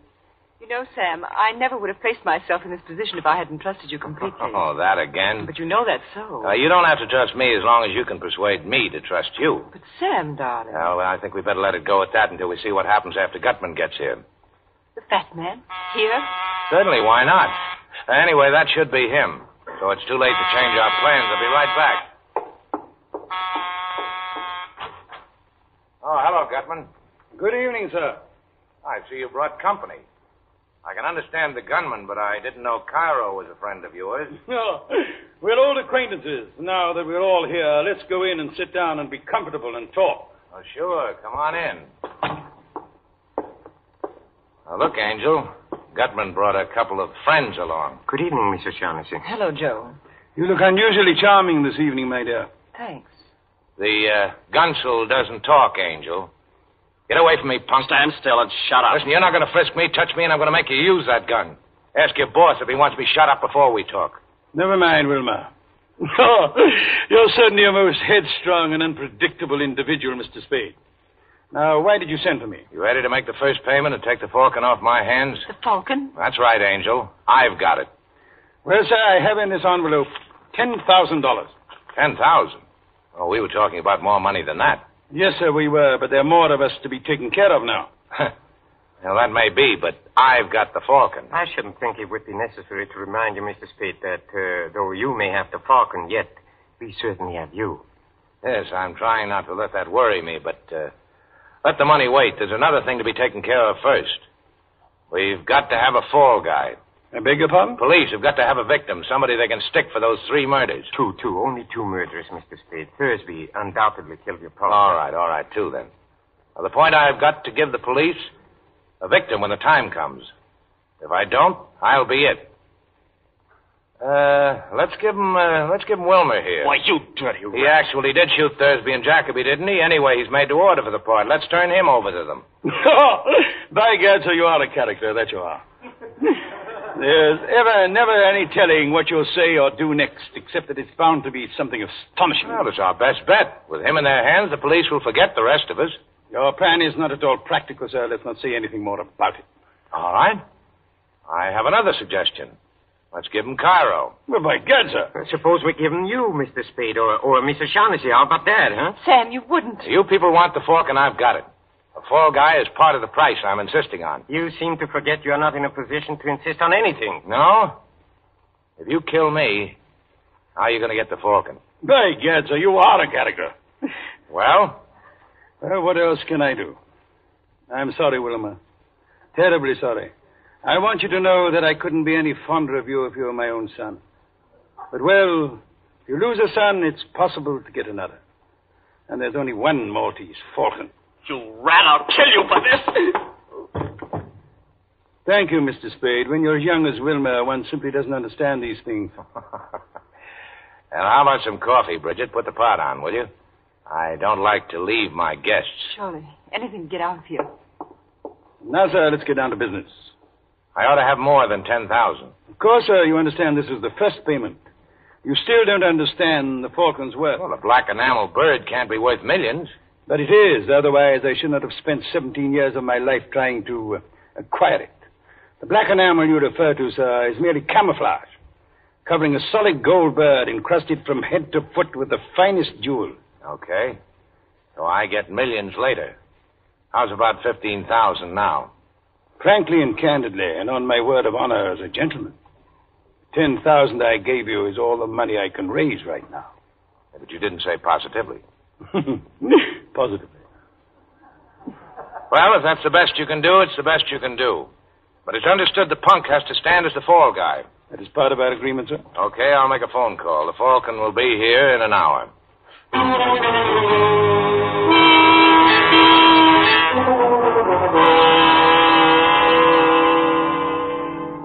It's a fake. Huh? This is not the Maltese Falcon. This is a lead imitation covered with the same enamel. See where I've shaved it off with a knife lead? Pure lead. You bungled it. You, Gutman. You and your stupid attempt to buy it from the Russian who owned it. He caught on to how valuable it was. No wonder we had so little trouble stealing it. You imbecile. You bloated idiot. Well, sir, what do you suggest? Shall we stand here and shed tears and call each other names? Or shall we pay the Russian another call in Istanbul? Are you going? 17 years I've wanted that little item, and I intend to get it. Another year, well, sir, that will be an additional expenditure of time on only 5 15/17%. I go with you. Good. And Wilma? Wilma? Where is the boy? He must have made his getaway while we were unwrapping the Falcon. A swell lot of thieves. Well, sir, I left to ask you to return my $10,000. I held up my end. It's your hard luck, not mine, if you didn't get what you wanted. I'm sorry, but I must insist. Oh, a hideout gun, huh? Okay. Thank you, sir. The shortest farewells are the best. Adieu. And to you, Miss O'Shaughnessy, I leave the fake Falcon as a little memento. Come, Carl.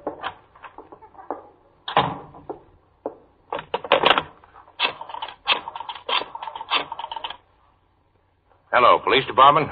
Lieutenant Dundee there. Put him on. Tell him Sam Spade's calling.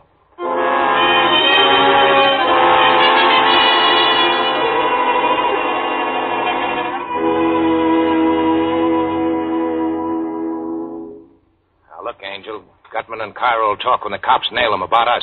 We've only got minutes to get set for the police. Now, give me your whole story fast. Well, where shall I begin? The day you first came to my office. Why did you want Thursby shadowed? I suspected him of betraying me to Gutman, and I wanted to find out. That's a lie. Gutman tried to make a deal with him. You had Thursby hooked, and you knew it. You wanted to get him out of the way before Captain Jacoby arrived with the Falcon. Isn't that so? What was your scheme? I thought if he saw someone following him, he might be frightened into going away. Now, look, Archer hadn't many brains, but he wasn't clumsy enough to be spotted the first night. You must have told Thursby he was being followed. I told him, yes. But please believe me, Sam, I wouldn't have told him if I'd thought Floyd would kill him. If you thought he wouldn't kill Archie, you were right, Angel. Didn't he? Archie had been a detective too long to be caught shadowing a man up a blind alley with his gun tucked away in his hip and his overcoat buttoned. But he'd have gone up there with you, Angel. He was just dumb enough for that. Sam. And then you could have stood as close to him as you liked, there in the dark. Put a hole through him with a gun you'd gotten from Thursby that evening. Don't talk to me like that, Sam. You know I didn't. Now, the police will be blowing in any minute now, Angel. Talk. Oh, why do you accuse me of such a terrible... Why did you shoot Archer? You thought Thursby would tackle him and one or the other would go down. If Thursby was killed, then you were rid of him. If it was Archer, then you could see that Thursby was caught. Was that it? Something. And when you find out that Thursby didn't mean to tackle Archer, you borrowed the gun and did it yourself, right? I guess so. I know so. You didn't know Gutman was here looking for you until you learned Thursby was shot. Then you needed another protector. So you came back to me. Yes, but... Oh, sweetheart, it wasn't only that. I would have come back to you sooner or later. From the very first instant I saw you, I knew that... Ah, you angel. Well, if you get a good break, you'll be out of San Quentin in 20 years. Sam, you're not... Yes, Angel. I'm going to send you over. But if they hang you, I'll always remember you. Don't, Sam. Don't say that. Even in fun. It's not fun. I happen to be in the detective business, and you killed my partner. It's bad business to let the killer get away with it. Bad for every detective in this country. You're taking the fall. You've been playing with me. Only pretending you cared. To trap me like this. You didn't care at all. You don't love me. I think I do. But what of it? I won't play the sap for you. You know it's not like that. You can't say that. I am saying it. You know down deep in your heart, you know that in spite of everything I've done, I love you. I don't care who loves who. You killed Archer. You're going over for it. Come in. Oh, hello, Copper. Hello, Sam. You get Gutman in Cairo? We got Cairo. Gutman's dead. Kid Wilmer had just finished shooting him when we got there. So I ought to have expected that. You better put the cuffs on Angel, Copper. We're taking her down to the station. What charge?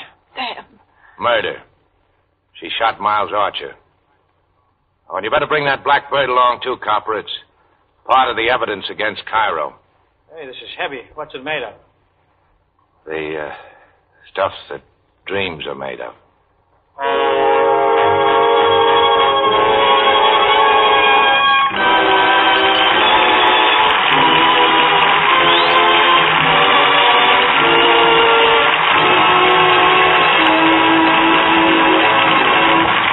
So ends the story of the Maltese Falcon. Thank you, Mary Esther, Humphrey Bogart, Sidney Greenstreet, and Peter Lorre for appearing with the Lady Esther Screen Guild players tonight, and also for telling us the most exciting story. It was our pleasure, Mr. Bradley. We all had a wonderful time making the picture, and the radio version tonight brought back some wonderful memories. Then, too, knowing that the benefits from these programs support the Motion Picture Country House and Clinic give us an added incentive. And now, before we tell you about next week's program, here's a word from one of America's best-known beauty authorities, Lady Esther. Thank you, Miss Astor. Ladies, you know it's surprising the number of letters new users of Lady Esther face powder have sent me in the last few months. So many of them say the same thing, that Lady Esther face powder is an entirely different kind of powder, that it does wonderful things for the appearance of the skin, makes it look softer, smoother, and often years younger. Well, Lady Esther face powder is more flattering, more becoming, because my powder isn't just mixed, just blended like ordinary face powder. It's made by a method new, unique, exclusively mine. You see, Lady Esther face powder is blown at whirling speed by my famous twin hurricanes. Yes, my patented twin hurricane process blows and whips color and powder particles together until they're evenly married, blended into a fine, smooth, sheer mist of beauty, finer in texture and truer in shade than powder ever made by ordinary methods. That's why Lady Esther face powder smooths down so much more evenly, and why the shades of my powder are so clear and alive. They make your skin younger looking, more vivid, far lovelier. Why don't you try Lady Esther face powder and see how much happier you'll be with the appearance of your skin? Before we tell you about next week's program, Humphrey Bogart has a word to say from our government. As you all know, the Third War Loan Drive is on full steam, the drive to back the attack our fighting forces are making against our enemies. As our share toward victory, we at home must buy $15 billion worth of war bonds, which means each one of us must dig down deeper into our own pockets. Each of us must buy at least one extra bond this month. We have to win this war, and we will win, all right. But how soon we win is up to every one of us. So buy an extra war bond this week, sure, to help speed our day to victory. Next week, the Lady Esther Screen Guild players will present highlights from Warner Brothers' great new musical picture, Thank Your Lucky Stars. It will star Joan Leslie, Dennis Morgan, Dinah Shore, and Eddie Cantor. Be sure to listen. Humphrey Bogart can soon be seen in the Warner Brothers production, Thank Your Lucky Stars. Mary Astor is currently playing in the Metro-Goldwyn-Mayer Technicolor production, Thousands Cheer. Sidney Greenstreet and Peter Lorre appeared through the courtesy of Warner Brothers. Music on tonight's program was arranged and conducted by Wilbur Hatch. To help your government save tin, buy the larger size of Lady Esther face cream, and at the same time you will save yourself money to invest in war bonds and stamps. Truman Bradley speaking for Lady Esther. Thank you. Good night. This is the Columbia Broadcasting System.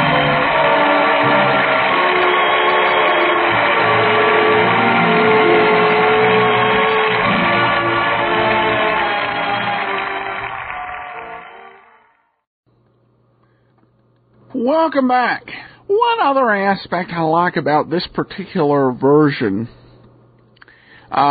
is that it comes in the middle of World War II. And indeed, this particular episode of the Screen Guild Theater was actually broadcast over the armed forces radio. So it was something as well. It was made for our troops to watch overseas, and that incredible sense of unity. So a timeless story. Not as complete as those who've seen the full film. I miss, there were quite a few scenes I missed. The scene where Cairo and Spade first meet was a classic. Of course, my favorite Casper Gutman line's not in there. I'm a man who likes talking to a man who likes to talk. However, you can't get it. You can't get everything.